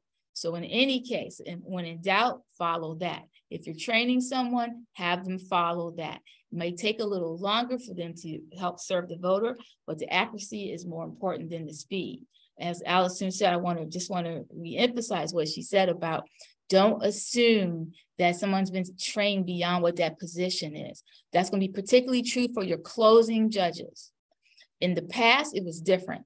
This current cycle, your closing judges were only trained to assist voters at the scanning unit and to help you close the equipment and transport the materials. They have not been trained on the ballot table, certainly not on the poll book. So when they come in, don't set them down on that poll book because they have not been trained to do that. But I said, I know that is a change, but just be aware of that, okay? The other highest risk situation that I've seen, and I recognize that it happens at times, you know, you get maybe a crunch of provisional voters, but if you have an election judge who has not been trained for their duties as a provisional judge and they get thrown at the process, that is when we find ourselves in unfortunate situations where paperwork doesn't get filled out completely, where we have to reject a provisional ballot that we might otherwise have been able to accept because that election judge just was not trained to perform the duties that they were in a position to try to help with. And that's, you know, nobody wants to be in that situation. So just watch out for that. And we are a phone call away. And certainly if you're the closing, provisional is the other big one that comes to mind. If you find yourself, which I really don't think you're going to see much of this election, but if you find yourself in a situation where you need to train somebody on the fly for provisional, make sure you train them, make sure you sit with them, make sure that you get them on the phone with us, make sure that they actually know what they need to do in order for us to be able to count that voter's ballot, like have it get signed. Aisha, did you want to add to that sort of just one scenario? thing? Sometimes we have people go through the process and they end up taking a training and not actually serving in that position. So if you call us and you need something filled, I know, for example, we have a couple of chiefs who've taken chief training, completed chief training, but are unable to serve the full day. So now they're serving in another capacity. So that's a resource that you may have in the precinct that you don't know if you don't communicate with us. So if you need to make a change, you know, just give us a call and maybe that's something that would be beneficial to you if you need to fill a hole. So. Sorry for that little detour there, a topic that was near and dear to our hearts. Daniel Hellerstein. Yeah, hi, you guys are doing great, or gals. I have 3 procedural questions. First of all, following up on the, if you put a ballot, one of the pages gets accepted, but one has to be spoiled.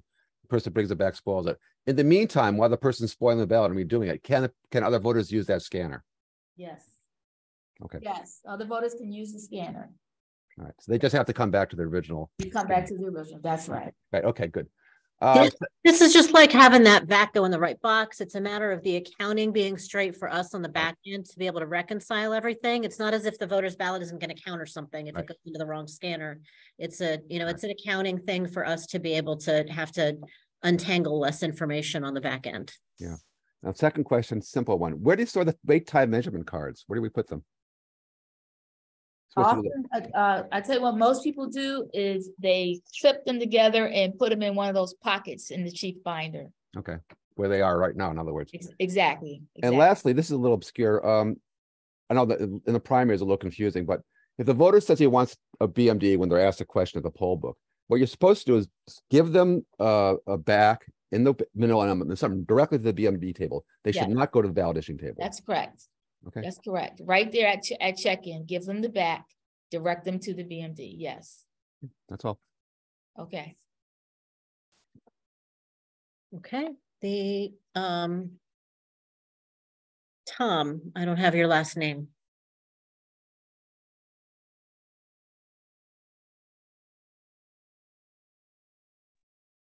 Hi.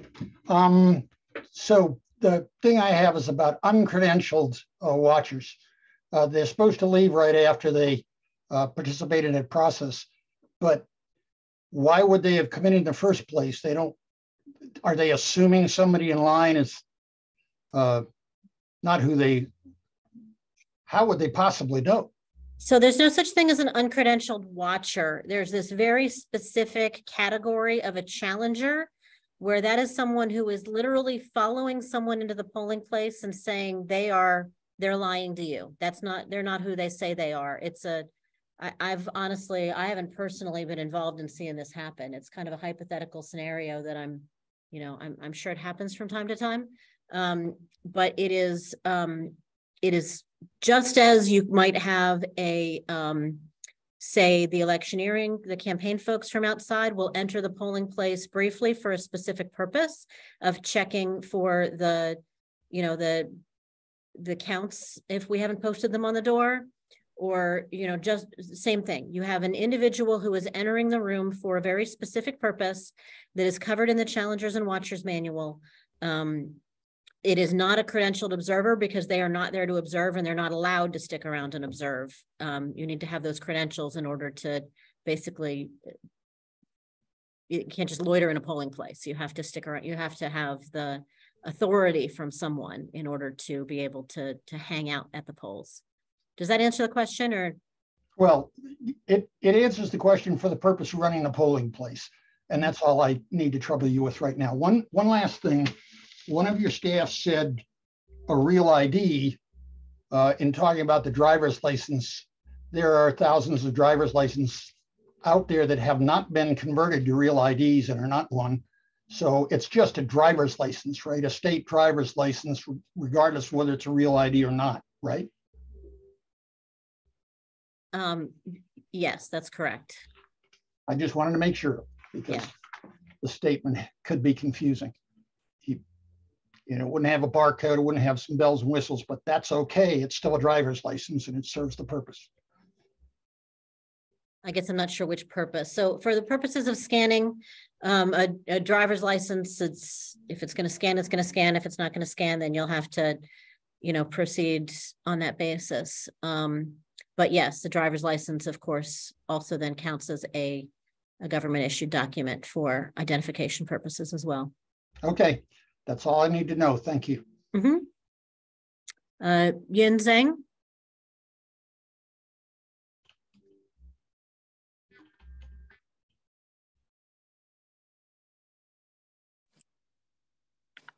Hi, this is Yin.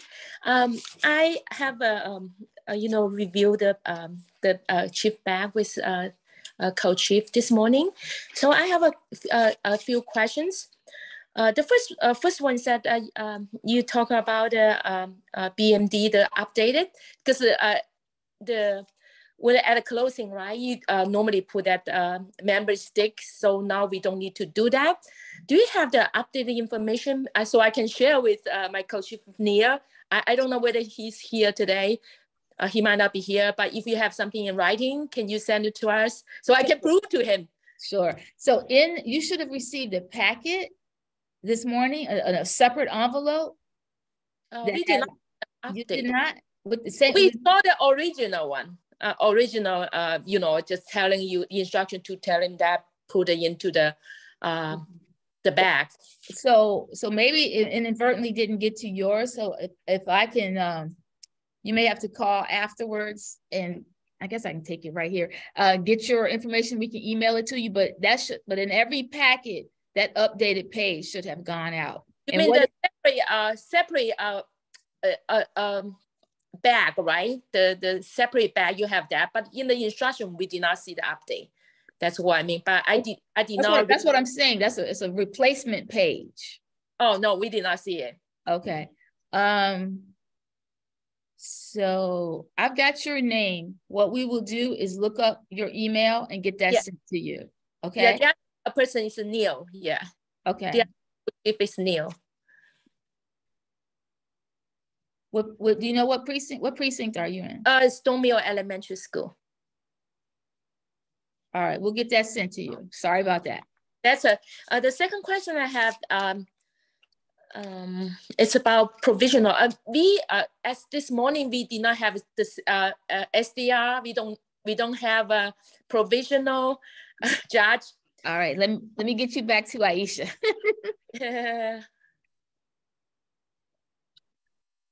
Hi. So in that case, I do have to connect with your recruiter and find out if someone who's taken the training today or tomorrow will be assigned to your precinct. Can you tell me the precinct number? Oh, I did not have that because I don't have the bag. It's Stone Mill Elementary School. Stone Mill, okay. 82 something. And I will have them connect with you on the roster, okay? Yeah, we are thinking Neil and we know someone in the roster already had chief training, so we might ask her to do the same day registration, but provisional we don't have anybody. Okay, we can take a look at it and just to confirm that. Yeah, okay. Okay. Let me see. I have another question. You talk about the League of Women Voters, so they would bring some identification so we know who is instead of just look at the badge, right? They are only required to have they have that badge with the identification. That is all they were told. Okay. And they have a badge. They have a very specific. It's a form. It's a carbon copy form. It's a very official looking document that comes from the state of Maryland that they are there to. It's basically a site survey that they're there to complete. So between their badge and the form that they're there to complete, they'll be able to indicate to you that they are there with the League of Women Voters to perform that task. So do they have the phone, or we have the phone in the, I forgot. They have the form. They have the phone, okay? Yep. So how close they can watch? Can they follow, go to the badge table, and then go to the BMD, go to scanner, but they can't go anywhere, but except not looking at the voters, what they did, right? They are, they're there to conduct an inspection. It is actually an inspection that by the state requires every local board to either have its own staff come out and check up on a percentage of the polling places, or we have the authority to contract that out, and that's what we've done. We have actually contracted with the League of Women Voters to perform this inspection on our behalf. And among the things, part of what they do is they're there to check on the signage and make sure that we have all the legally required signs up. But part of what actually they are required to do is they are required to go to each station, and they are required to observe a certain number of voters being checked in, a certain number of voters at the ballot table, a certain number of voters at the BMD, a certain number of the voters at the scanner, and they are checking off that, yes, the election judge did ask them for their voter authority card and did initial the card and did say all of the, so it is, you know, they're there as partners, as collaborators with us, but they are in fact there, and you can take a look at the form and the questions that they're answering, but it does require a certain level of access for them to actually check and see that the voters are being communicated with according to the state legal requirements. Yeah, that's why I think on the Monday night meeting we should let judges know, because otherwise they will see, oh, someone's so close, they are not prepared. You know, they might be very close just behind our judges. So if they don't know, they will feel very uncomfortable who is there doing that. Yeah, they're required to check in with you as the chiefs when they get there, so that you are then able to communicate with the workers. And they're not necessarily coming to every single polling place either. They're going to hit a percentage of polling places. They're not necessarily everyone. Okay. The other question, let me see, provisional. On the provisional, I did not look at the phones, you know, the instructions specifically today, but I know in the primary, we do have a question about like the fields that we require voter to fill out. I know that the 6A, 6B or those, but how about, I think I remember number 5 about gender or those things. Do we just follow, like, I'm assuming that on the instruction, you will set specific field that voter have to fill out, right? Other than that, we don't ask anything else. Is that true?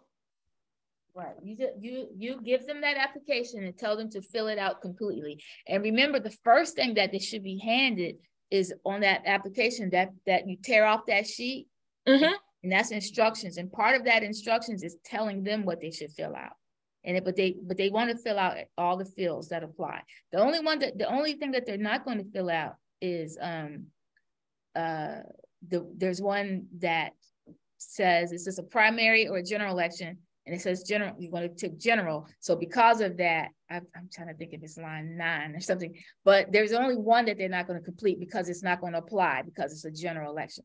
All the other lines, they should be completed. Really? Because on the primary, I only observed like a couple of times how to fill out provisional. I know that there's, you know, there's like a 5A is not required. So I just wondering how, you know, we, you know. Right. Well, like I said, some of them, there's a couple of the fields that it will tell them if it doesn't apply. The one you mentioned specifically was gender. They don't have to fill that out. The primary purpose for that one, my understanding is for folks who are wanting, if in the case that the gender has changed, that is a way to indicate that. And also, I was not asking, but we're not asking them to complete that one. Yeah, I was also told that it's important to fill out that field because, you know, for a lot of names, like even like our name, you cannot tell the gender. That when there's a confusion, it's easy to identify the voter. It will help the process. That's what that perhaps, but just for purpose of voting, we don't require gender. We need to know what their gender for the purpose of being a registered voter is the answer I would give to that. Okay. I think I have, sorry,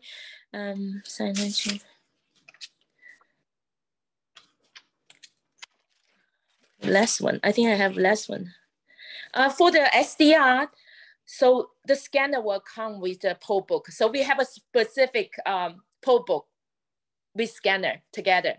Well, no, your barcode scanner will arrive separately. It'll probably arrive in the box with your router, and then you're going to attach it to one of the poll books. So that for that, when they register, can we register regular voter, or we are not allowed to?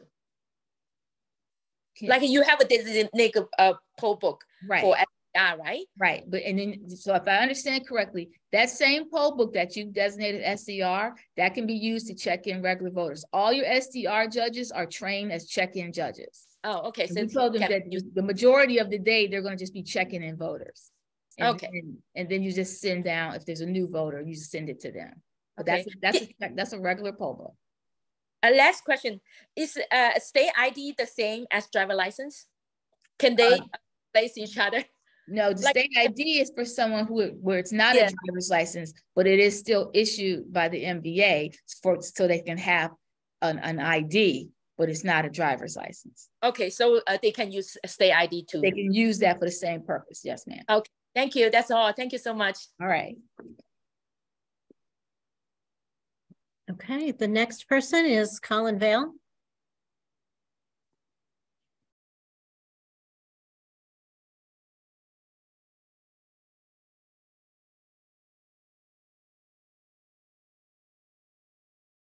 Oh, It's I Fred, said Fred Allison. Fred Stolnitz is before Colin. Sorry, Colin. Fred. Thank you. 2 questions about phones. Chris said that if we have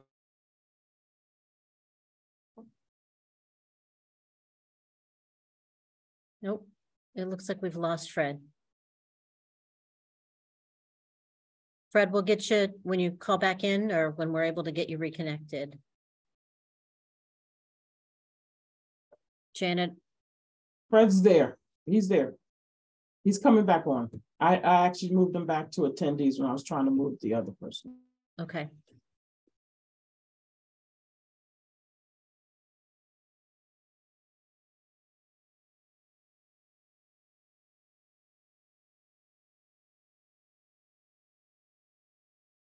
Are you there, Fred? There we go. Sorry about that, Fred. You can start again. I am here. Sorry. Technical issue. Yeah, I had 2 questions about phones. Chris said that a phone issued by the board for the polling place should be connected to the jack with the yellow dot. Is that a change, or did she mean the green dot as it has always been in the past? It's actually a green dot. Okay. And the other question is about the voters' phones. In early voting, they were being asked to turn them off or put them on airplane mode. Because if they're just put away and not turned off or on airplane mode, then they might ring and everybody in the polling place would hear it. That's fine. Yeah, the bottom line of it is that they're not allowed to use it.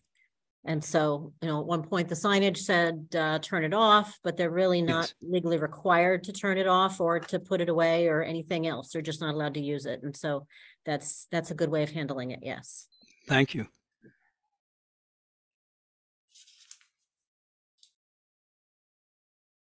Okay. Colin. Great. Yeah. Nope, we lost Colin too.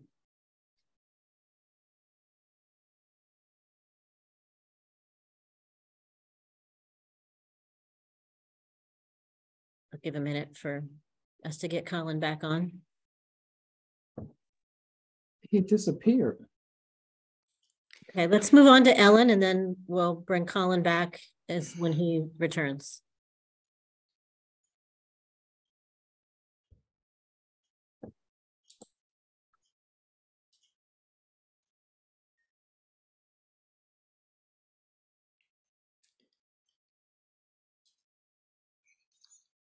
While we're waiting, can I just mention something to Dr. Z? Please do. The forms for the future vote roster still refer to voter access cards. We haven't been using voter access cards for many years, so there is no box for the students to assemble, and they are not asking voters to place the voter access cards in the box.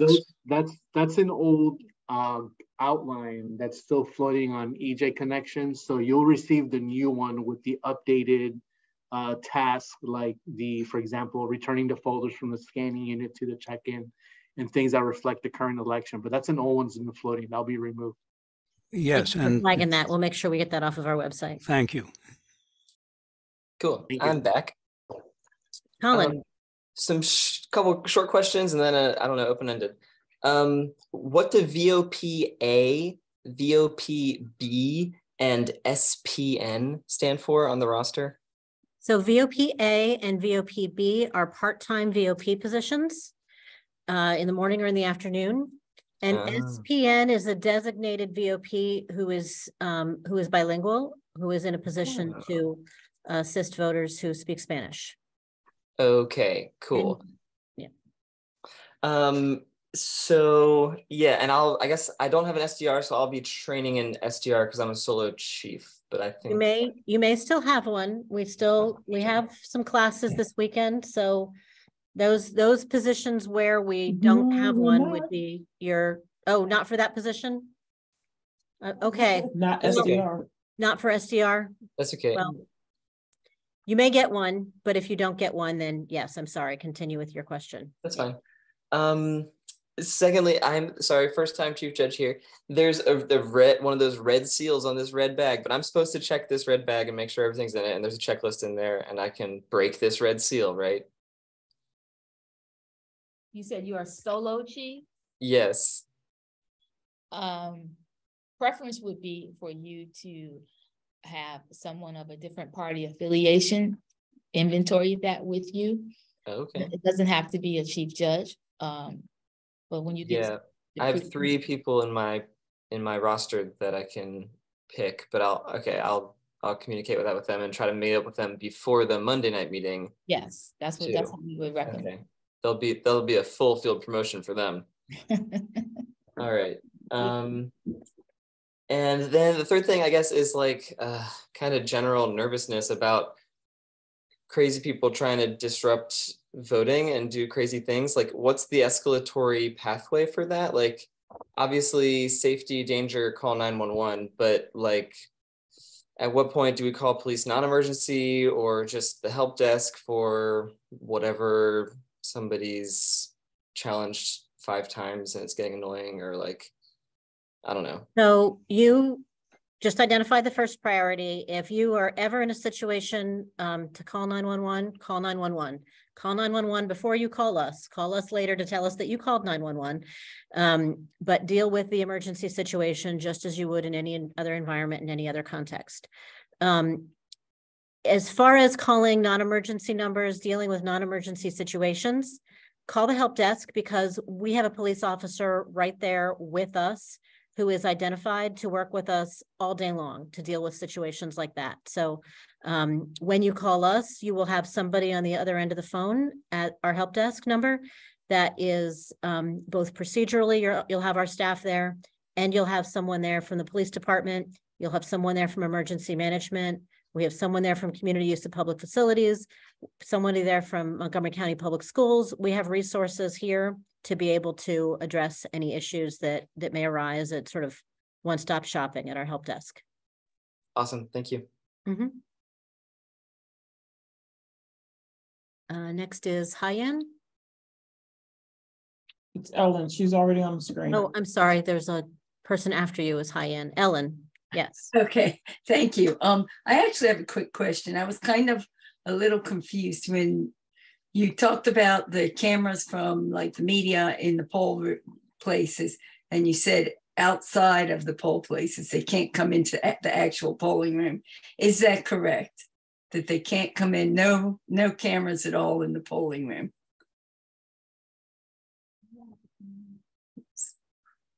Unmute. See. I got it. I didn't say that. What I said was, at your money setup, identify a location in your polling room where the media can set up their tripod to take B-roll. They cannot go live and they cannot interview voters nor interview staff poll workers because the poll workers are there to serve. They're not there to be interviewed. But the voters must be interviewed outside the polling room. They cannot conduct interview nor in the hallway. They should do it outside the physical building.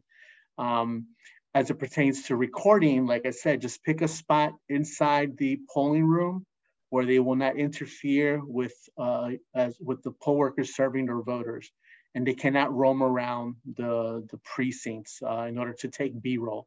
Just to pick a corner And then once they're done with their B-roll, they could go on their merry way, but make sure they sign in, even if they do or do not have credentials from the Board of Elections.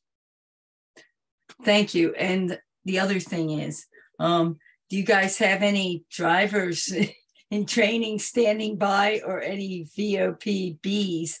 Because I think I've lost both of those. I'm not sure. I know I never had a driver, but.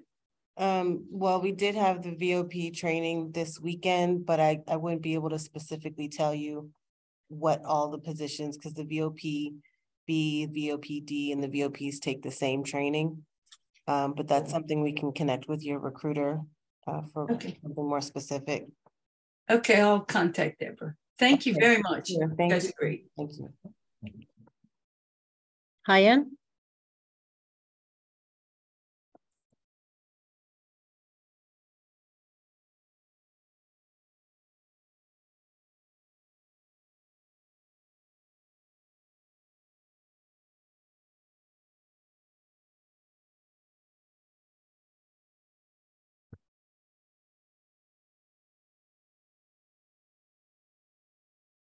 Hello, we can see you, but we just need you to unmute.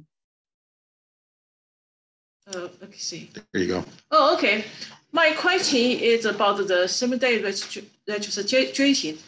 I know the early voting, if the people come to same day to register, if they offer accept the ID, they can vote by the standard ballot.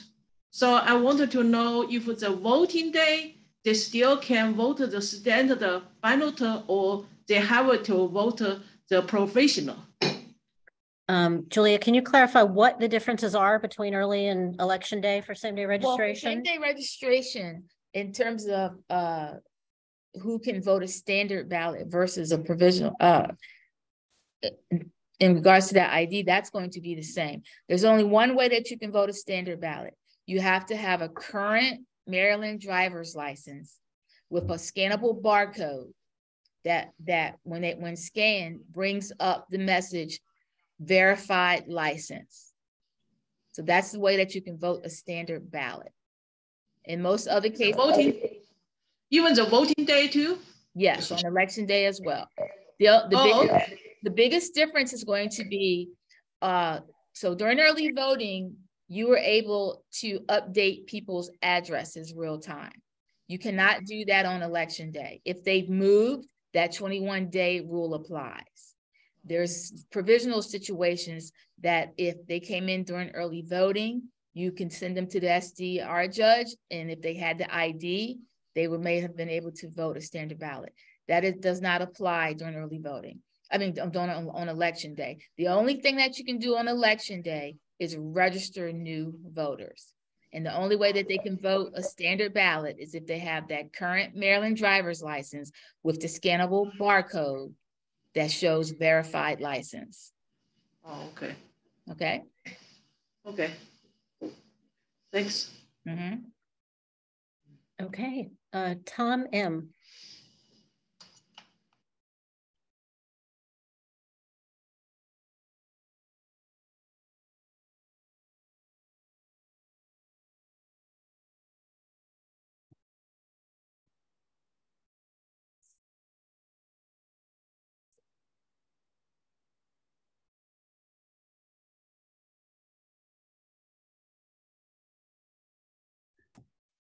Hello, can you hear me now? Yes, we can. Sorry, thank you. I want to confirm the no electioneering zone is 100 feet in any direction from the entrance and the exit to the building, correct? The no electioneering zone is as marked on the drawing that you received in your packet today at the supply pickup. It is variable. The Board of Elections has, and in the 2020 election, it was 100 feet. What you're saying is that is correct for what the rule was in the 2020 election. But that was the nuances of the governor's executive order that provided for the rules were kind of simplified. But now we are back to what the rules were prior to 2020. and which is that the Montgomery County Board of Elections has discretion anywhere between 25 and 100 feet from the door to the polling place to set that line. And so you have a photograph that has the marked signs for where the no electioneering boundary is to be. Okay, that's actually part of what led to my question. In the packet that we received this morning, it shows two signs directly adjacent to the door, and that's very problematic. Whomever came up with this for my particular precinct is poorly informed, apparently. We had some challenges at the primary with this, and they would not respect the zone.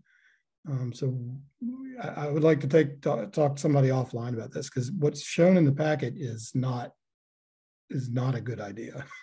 It's a very bad idea, actually. Okay, let's do that then. Do you happen to have Chris Zizit's contact information from having communicated with her at all in the past? No, I don't know that name. I'm sorry. No. Okay.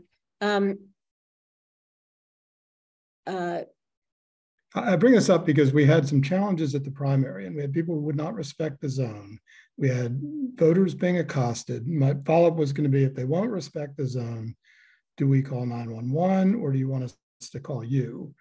But this was a problem at the primary, and now it appears, based on this picture, to have been made dramatically worse. Tell me which location it is. This is 1205 Damascus High School.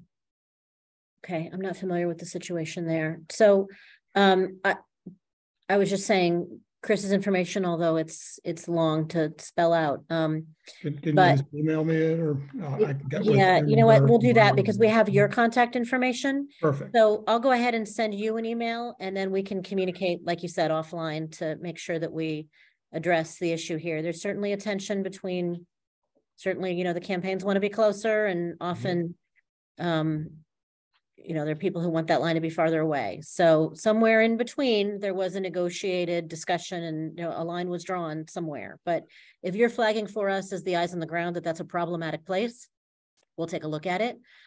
We can change it. Our board can change it. We can send someone out to take a look and move that line, or just communicate with you based off of the drawing.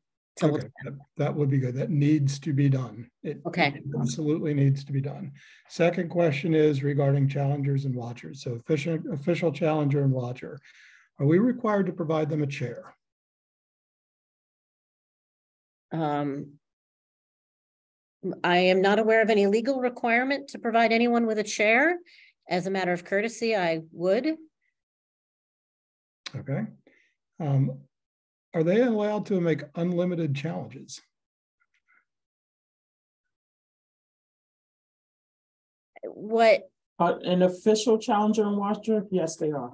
They are. So they can just sit there and disrupt and essentially challenge every person. I've looked at the form. We have to have them fill out a form, and it requires that they state in a verbose manner the nature or the basis for their challenge, but there doesn't seem to be any criteria for that. So here's how we're going to do this. In the event that you have such a situation and you have a challenger who is presenting any sort of trouble to you at all, quite frankly, okay. But particularly a situation like you're talking about, where if you had repeat challenges, what you would do is you would call us here at our help desk, 240-777-8543. And we would get you on the phone with our attorney, who would walk you through, or walk them through, get on the phone to directly address the issue. Okay, very good. Last, if we have a voter, and I think you answered this before, but a particularly belligerent voter in the precinct, if they start to become significantly threatening, just call 911. You are the person, or you and your co-chief, if you have a co-chief, are the people who are in a position of authority there to determine whether, based on your judgment, this is a situation where you would need to call 911, whether this is a situation that, what the appropriate mechanism would be to address that disruptive behavior. We're certainly here as a resource, and we would certainly ask you to call us. after, of course, dealing with any particularly acute emergency situation. You do have the authority to regulate the presence of individuals there in the polling place. You do have the authority to eject someone, but we would ask that you certainly do your best to communicate with us in that sort of a situation. Do your best to communicate with your roamer if they're available to you as an additional resource. And any sort of a situation like that is going to get escalated to our attorney and generally to our board as well. And so we're going to want to make that communication happen sooner rather than later. Perfect. Okay. All right. Thank you. Mm-hmm. The next person, I believe the name is Shanik.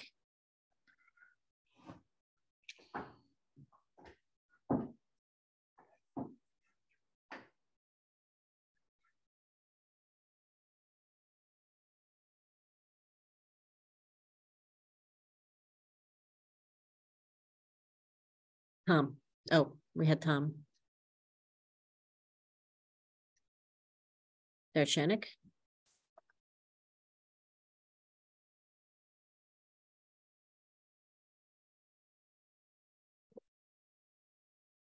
I think you're muted still. Can you hear me? Yes, now we can. Okay, great. Yeah, something really wonky with the app. Sorry about that. Really quickly, a couple of things. One, we do not have a provisional judge for our precinct. It's 9-34 for Neilsville Middle School. Also, a point of clarification, I guess, for the future voters. Dr. Z mentioned if we have future voters that have a shift, an earlier shift, and we might need coverage later, does that mean that they are continually at the precinct? Or if they have an early shift that ends at 9 a.m. and we need someone in the afternoon, that they can leave the precinct and come back? Correct. So, okay. the 3 vetted shifts for the midterms, you looking at the peak times are from 6 a.m. to 9 a.m., 11 a.m. to 1 p.m., and 6 p.m. to 9 p.m. As a chief, if you feel depending, like if it's a setting in an urban setting where it's very dense in downtown, down county per se, if you feel that your precinct would benefit from a student whose shift begins at 6 p.m. to come at 5 p.m., I don't have a problem. You just have to coordinate that with their guardian. But at no time can a student work more than, as per MCPS, 8 hours.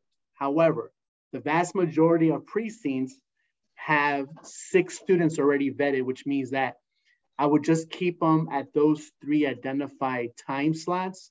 For the presidential in 2024, we have them all day because just the foot traffic and their turnout is greater for a midterm. But we identified those 3 slots because they'll be kind of bored if the foot traffic is slow. So we've identified those 3 shifts. But you know your castle better than we do on election day. But just make a note on that roster. There's a part that says chief notes. So if a particular student is serving additional hours, just make a note. So manually, I will award that student the additional SSL hours. And it has to be a complete hour, not 3 hours and 11 minutes. It has to be a full hour, not half hour, not a quarter, a full 60 minutes. Okay, thank you. Thank you. Last question is more of housekeeping. I know we covered the use of cell phones, but snacking and eating in the precinct, can we get some guidelines as far as that's concerned?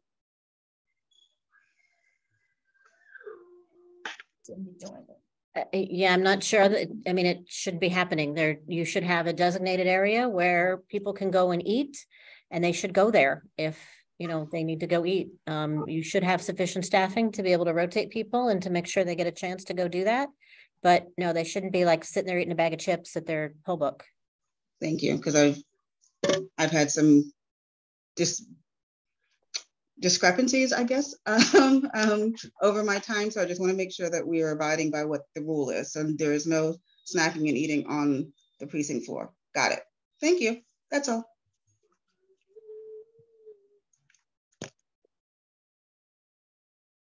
Joseph White. It's coming on. While we're waiting, some people I know already promoted once. If you have an additional question, keep your hand up. If you just left your hand up, can you put it down for me, please? Yes, hello. Yes. Joseph is on. All right. In use of phones, during early voting, the language helpline for Vietnamese was singularly unuseful. Would a chief be able to go outside the polling place to use Google Translate, which is what we did in early voting, to be able to resolve some situations, or can that be done within the polling place?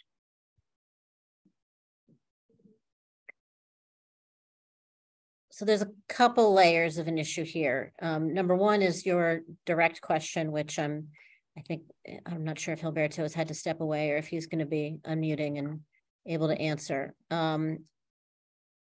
Okay, I'll let you go ahead and answer, Gilberto. I may have a further answer. Beyond Spanish, those identified in the polling place, you have the language line as a resource. I wouldn't start leveraging Google Translate. Don't. The reason I asked is we used the language line and it was singularly unuseful. The person had got her daughter on to try to translate. We could never get any information to be able to have that translation or information proceed. So what we did then is we went outside the polling place to use a phone call in order to make, because the person had even said, let me use Google Translate. So we went outside to do that. Is there enough? Do you have a suggestion? Should we run into that situation? Use the language line. But what if the language line doesn't work? So call them back and get another person? So let me answer this in maybe a slightly different way, and then we'll come back to your this is a problem. What you just identified is something that is the language line is not a volunteer service. It is a county vendor that is contracted to provide a very important service.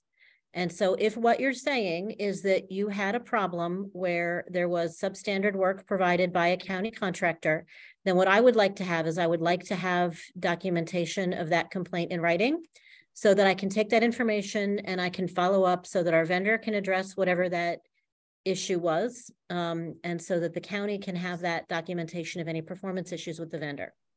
So that's thing one, is that I'd like to get that information from you in writing. Thing two is that I will say that this is not something that I have heard before. And so I am hoping that what you're indicating to me is a one-off incident of some sort of a problem. And I'm hoping that you're not going to experience that again. But it is definitely something that in the moment, if you are experiencing a frustrating situation like that, get us on the phone too here at the help desk, and maybe we can find another resource that can be brought to bear. Google Translate is not, you saw Gilberto's response and facial expression on that. The quality of what you're going to get using something like Google Translate is certainly not what we would want to be using either. So I'd rather find another resource for you. I mean, obviously, first of all, I'd rather have the primary resource work and work well for you. If that fails, then I'd rather see what we can do for you here at our help desk before you, I mean, you did what you had to do clearly in a situation like that. And so thank you for your resourcefulness. But I would say that's not ideal. Thing one, use the identified county contractor or anybody that you have who has those language skills in your polling place. Thing two, give us a call, see what we can do to help. Thing three, I'm sorry that you had to kind of wing it on the fly and come up with a solution, but let's try to avoid that in the future. Well, thank you. We did keep a voter happy. They got information. They decided they would go to another place regular day. We had a crush of about 30 people in from a senior citizen that had people there. So they ended up with a smile rather than a frown on their face, figuring out how to do things. Oh, thank you. But I agree, the language helpline was clearly the preference. And the center manager called to try to work with that. But thank you very much. I'm sorry that you experienced that. Thank you. Let's make sure we've got documentation. We're humans in this together. We're fine. Okay. Thank you. Thank you. Mike Henney.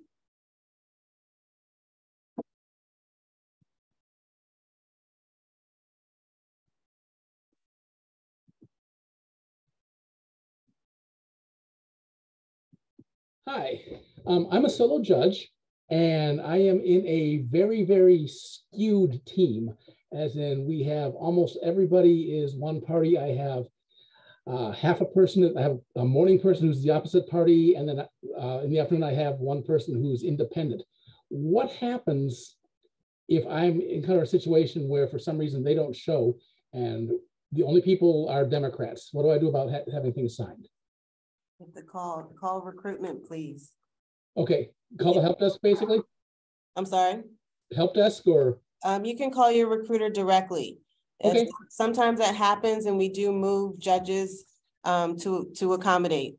Okay, yeah, because with two half-day people and that's it, it's I just don't want to get stuck with not being able to sign the paperwork. Sure, absolutely, I understand. But okay. if you're stuck and you find that any of your non-Democrats don't show up, please call us as soon as you know, so we can try to move somebody to that precinct. Good. That's what I need. Thank you. Okay, thanks.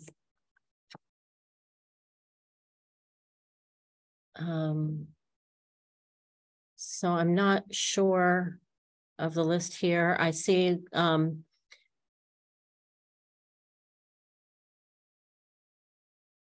Parsons, you're next.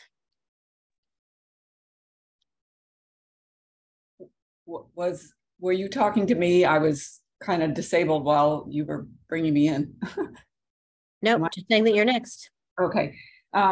Question about guardians and future voters. You said that the guardian has to drop off. Am I to see the guardian because my room is way in the back? Do I need to see them? Do they need to come in and make their presence known both on Monday night and on Tuesday? Yes. Okay, so they will come into the room and do they sign in? The student will sign the corresponding roster on the corresponding line with their name. And then, like I mentioned earlier in the session, when you provide the students instructions on setting up the polling place, that's when I would encourage you to briefly speak to the guardians about the expectations. They were all trained and vetted, so they know that they need to attend the Monday setup. I think an hour is suffice for them to help you set up the polling place, send them home on their merry way, and then you could focus on the connecting the equipment, the poll books, scanners, etc., counting the ballot counts, etc., and all that needs to occur on Monday. And then on the election day, hypothetically, let's say my son, I as a guardian selected the 6 a.m. to 9 p.m. slot. I will walk in my child and I will say, Chief Parsons, here's my son, and my son needs to sign the roster, and I will leave, and I will come back a couple of minutes before the end of that shift. Great. And that's it. But I just want to make sure that you briefly see the parent. That's why the Monday is set up. And then you just say thank you and you go back to work on Tuesday. Okay. And to the responsibilities of the future voters, is the watching that electioneering line something we should expect them to do, or is that something that we need to get a poll worker to go out periodically? A judge to go out periodically and have a look at what's going on out there. Poll worker, that's a poll worker task. Okay. The students, when they come on Monday, they need to, get familiar with the layout of the precinct. So if you have a student that's a greeter at the door and a voter asks a simple question, where's the restroom? The student will just say down the hall to the right, the double doors on the left. But at no time will a future voter leave the polling place, only when they leave with their guardians, but they're not supposed to go out to check on the no electioneering or escort any voters out of the polling place to show them where the restroom is. They're supposed to stay exclusively within the polling place. Oh, so they can't even be in the hallway? They could be in the hallway. They could be in the hallway, right? Every precinct is different, but they cannot go outside to check on the no electioneering to see if the signs haven't blown away or somebody moved the blue tape or they moved the signage. They cannot. That's a judge's responsibility. And do they get breaks and they have to follow all the rules about cell phones, right? they're not supposed to bring a cell phone. They were trained. I told them no cell phones. And I told them they bring a cell phone and they use it. You as the chief will send them home. That's why on the roster, you have the contact information. So if you need to, you call Amy or Bree's mother and you tell them you need to pick up your child. They're not following the procedures. Okay, great. I'm going to interject here with a housekeeping matter. And I just want to preface this by saying that I love the number of hands that we have up. I think that this tool, using the technology in this way, is giving us a really nice sort of office hours opportunity for those of you who want to stick around to be able to get the one-on-one attention to get your questions answered. I was just about to say, because I did not have some of our staff have other things that they need to do this evening. And so I was going to go ahead and allow the staff who are participating in this to go focus on your other work. And I was going to just go ahead and continue fielding the calls and refer, as needed, what I needed to refer for any of our staff who were not able to stay on the line. But I was just passed a note here. Janet, do we have a technical hard stop here? Do we have a time that we have to cut this call off? Or are we able to keep rolling? 7 o'clock. 7 o'clock. Okay. We're already over. It was only scheduled till 6. They haven't cut us off yet. Right. But they're gonna cut us off by 7. Okay. So I'm gonna keep rolling and answering questions up until that point as best as we can. But what I'm gonna go ahead and do is give for those of you for whom it would be more convenient anyway, or when we run out of time, what I'm gonna go ahead and ask is that many of you have contact information for members of our staff that you could follow up with, or some questions that could wait for the phones. But I'm going to say, if you go ahead and email election.judge@montgomerycountymd.gov, which you all should have that email address in your address books from lots of communications. But if you use election.judge@montgomerycountymd.gov to forward any outstanding questions that you have, if you don't get an opportunity to ask them tonight, then we will make sure to go through those and forward them on to the appropriate staff in order to respond to you by email. We'll keep talking here for the moment, and I'm going to take this sort of outpouring of interest in having one-on-one questions answered, and we'll see how we can, how we can do some things like this more in the future in order to, I'll see what other tools we can do. But for now, we're going to keep talking until 7. We're going to have a hard stop at 7. And any outstanding questions, unfortunately, after that this evening are going to have to go to election.judge@montgomerycountymd.gov. So Lindsay Turnbull, you are the next hand that I see up.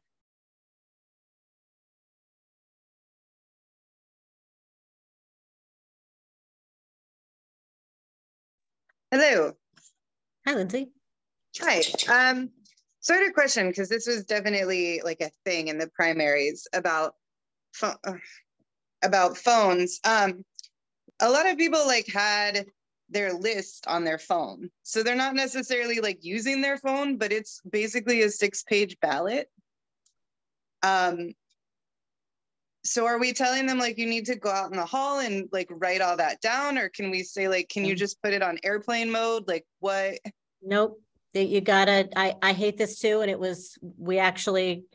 Montgomery County went to the state at one point and tried to come up with another solution for this, but no, you do need to say, I'm sorry, can you go to this area out in the hall and go ahead and get the information off of your phone, make arrangements for them to do that. I get that that's not a popular answer, but them's the rules. Okay, so our polling places at the end of a long hall, what if ideally they would do this before they're given a ballot, because then we're at the end of a really long hallway, and so there's not a good place for people to stop and write things down outside of the room. So can we tell people as they come in, before we even check you in, should we have our check-in judges telling people before you even check in, you cannot use your phone at all, if you have notes, please go out and write them down and then come back?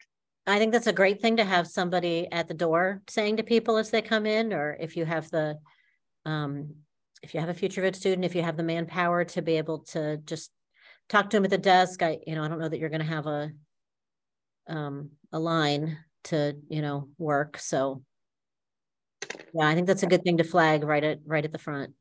Okay, yeah, I just like there's nowhere for them to go, and then with people leaving and coming back, and we have like ballots, like I just don't want to have a stack of ballots that are half filled out, and then what a nightmare. Yeah. Okay. If it's so of they any, have to leave. Sorry, go ahead. Sorry, if it's of any solace, on the sample ballot, there was a portion that all voters mailed. The sample ballot specifically said no cell phones. Note your selections on this sample ballot and bring this to the polling place. You cannot use your cell phone. So hopefully that, because I noticed that in the primaries that you guys were repeating yourselves 1,001 times an hour. So hopefully if we could get a good percentage of voters who read that kind of label, with instructions, hopefully that will mitigate some individuals from actually following the expectations laid out. Okay. Hopefully we'll have some future voters and they can help with that. Thank you. Feel free, with any of these things to also put any sort of concerns that you have in writing, and these discussions are always ongoing about how to best balance because obviously, voter privacy is a concern. There's reasons for these rules, but the state board is always continually looking at, how to navigate this. So feel free to always put concerns like that in writing to us as well, and we can always keep the conversation going. Okay, great. Thank you so much. Aracelis Vicente.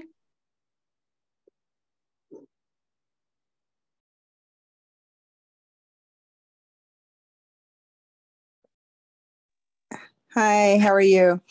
Hi. I just have a question about I don't have a VOP driver. So you said that I need to ask if anybody be willing to do the driving.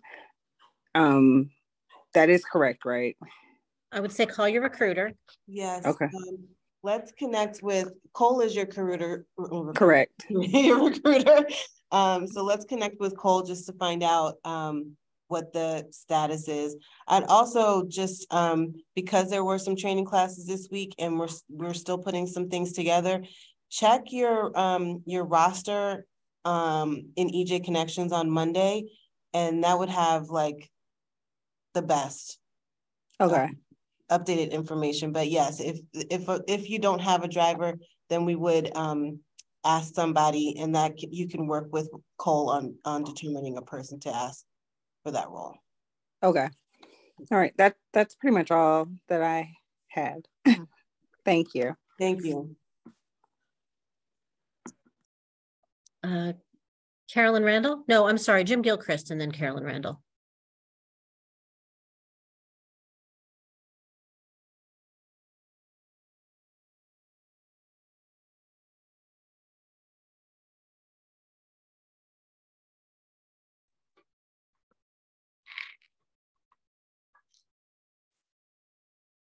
Hey, Jim. Hey there, how are you? Sorry, I'm just trying to open up my camera here. I just have two quick questions. I just want to make sure that I understand. The whole point of the provisional ballot is to let the decision be made later, that the provisional judge is not the final decider. So if you're in doubt, the voter fills out the ballot and then it gets settled later. Is that correct? Absolutely. I would say not even a question of doubt. The voter Any question whatsoever. The voter will always receive a ballot. If they're not eligible for a standard ballot, or if there's any question of their eligibility for a standard ballot, then they're referred to the provisional table, but they always get that ballot, they get that application, and it gets forwarded to us. Right, because there's time after the fact to settle that. So yeah. The other question I have is about the observers. That when they're in a polling place, they can be behind the poll books. Otherwise, they must be escorted. Is that correct? And they're not to contact. They're not to be in touch with any voter that's in the facility. That's correct. Okay. And what do we do when they violate that? Then you put all of your diplomatic skills to work in trying to get them to cooperate with you and follow the rules. And if that fails, then you give us a call at the help desk here. And if Yeah, the reason I ask is our attorney or board member, we will. The reason I ask is on election day for the primaries, we had an observer come in who'd never voted, wasn't registered, who said, her first words to me is, "Hi, I'm here to stop you from stealing the election." And then she wanted to hang out until we counted the votes. And then she was dismayed when she found out that the votes don't get counted in the cafeteria at Gaithersburg High School. Right. So it's a diplomatic challenge is what I'm trying to say. Yes, yes. So yeah, it sounds like you did the best that you could do under those circumstances. And I actually had to ask the person to leave because they were interfering with my ability to serve the voters. Yeah. It's unfortunate when you need to do that. You do have that authority, and I'm sorry that it came to that. But yes, in terms of resources for you to back you up, to help you navigate any legal questions, so to back you up on site, there would be our roamer, or if you had us or us when you call us, and then if we need to, and we've done this before, where we'll deploy a board member of the same political party as the person who's raising, creating a stir. We'll send out a bipartisan team of our board members. We'll even send out our attorney or a member of our staff to sort of back you up if needed. Sorry you had a situation like that, but thank you for, those are the resources available to you. Well, the only reason I ask is because the person was there clearly to obstruct us from serving voters. And I think that that's our job, is to let people exercise the franchise. That stinks. Okay, thanks. Yeah. Thank you. Thank you, Jim. Carolyn Randall?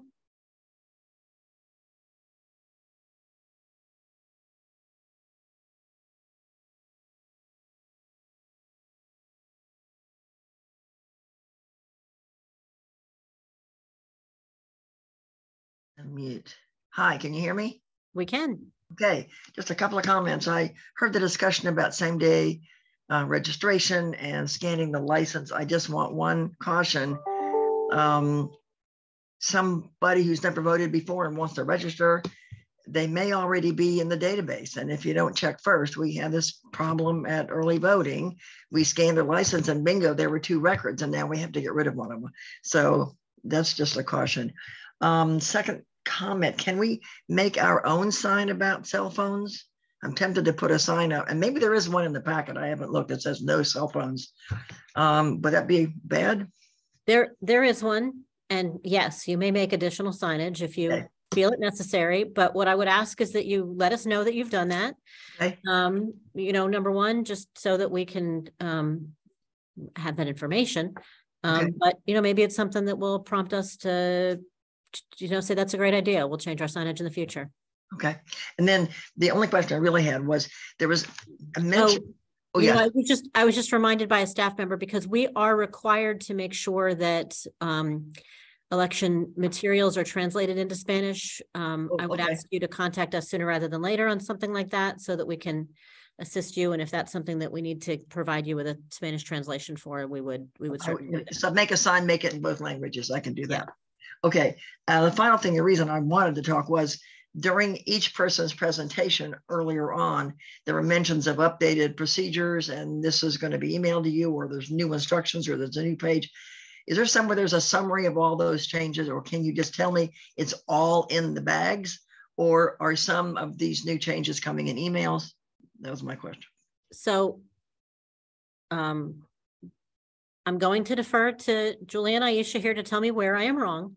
I would say, number one, it's either all in the bags, or it's in what we refer to as the last minute packet of the materials that we provided to you at the election judge pickup, at the chief judge pickup today. Okay. Or what is it, Julie or Aisha, that is being sent out in email that was not in any of those materials? So the actual updates to procedures were sent out in that last minute packet. And everything that I said is in a document. It's a bullet pointed document, because I was reading from it. That's going to be sent to you. I think it's going to be emailed through the recruiters. Yes. But the actual documents that I was referring to, to tell you about the 3-page ballot, the change to the BMD, all of those were in that packet, that last minute packet. Okay, so there's a last minute packet plus one email that you're going to be sending out whenever, tomorrow or Monday or whenever, right? Tomorrow. Okay, I'm hearing tomorrow. Yeah. Tomorrow, okay. And that's a summary of what you basically said today. Yes. Right, Julia? Yes. Okay, super. That's all. I just want to know what I'm looking for to get all the material. Okay, that's it. Thank you. Thank you. Okay. I think the next, to skip anybody who might still have their hand up from earlier, and if we have time, we can come back to people who asked questions before. The next, I think would be Leon. Oh no, Janet, you've got Margarita. Okay, Margarita. Yeah, my black bag did not have an inventory sheet. Was it supposed to have an inventory sheet? Blue bag. Or blue bag? It's the one that has all the outside signs. The inventory sheet. So typically all the supply bags have an inventory sheet. I don't know specifically if the blue bag did with the signs, but all of the other bags would have a sheet with it. If it did not, if there one exists, we'll try to get that to you. But otherwise with the signs, typically we just say, just put all the signs back in that blue bag. Just anything that came out of it, put it back in. And that's true for almost everything else. Okay, and then not all of the bags were tagged in terms of the initial things and for us to break the seal and double check the inventory. If we did break the seal, do you care what the new number is when I'm finished doing this with my chief? We just ask that you seal it, but you don't have to record that anywhere. The one outside on the supply bag. No. So, all right. And then just to confirm, just to let you know that at least for precinct 35, there was no detailed sheet related to when some of these individuals would be coming if they weren't doing their hours, the full length of hours. Which individuals are you referring to?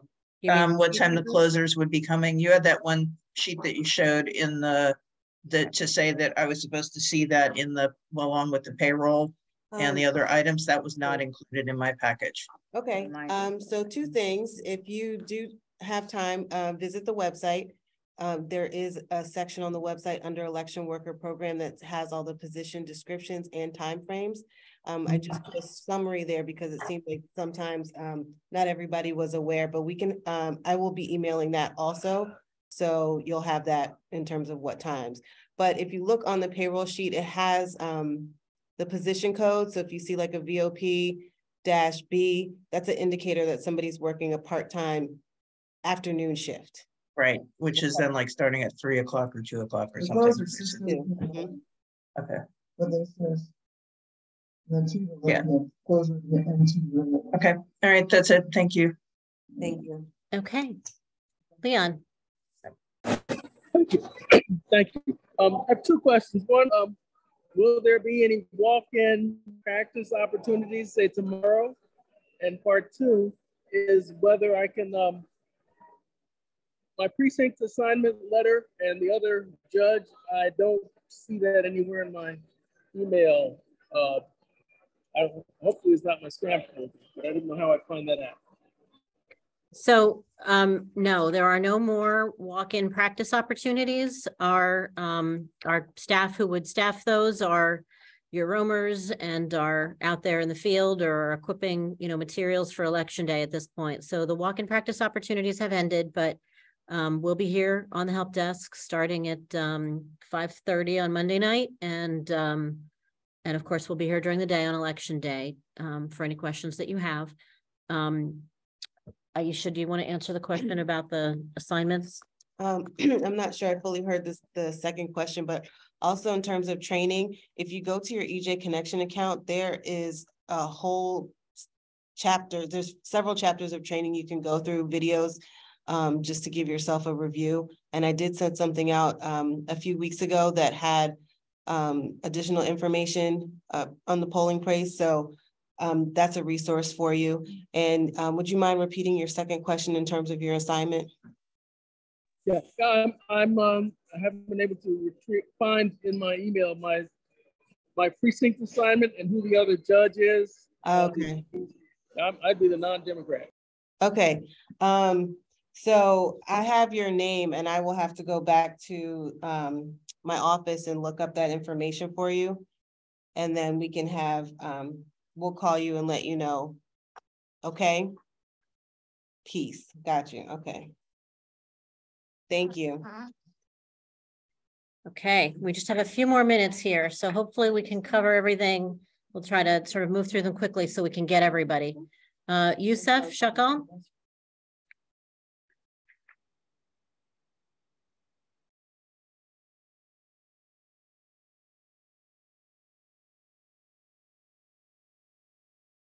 Yeah, I have a couple questions. I don't have provisional judge assigned. I don't have an SDR. I don't have students. So I have another chief. He just served last time. I could do both, but I think it's going to task me a little bit too much to do all the bookkeeping and do all the provision. I can do it. I don't know how many provisional, how many SDRs.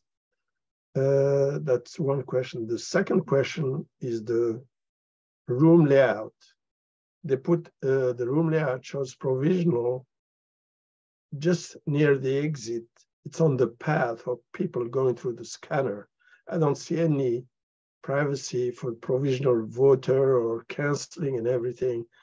Can I change the room layout like I did it when I served in 2016, where I gave some privacy for provisional voter and clear that space at the exit?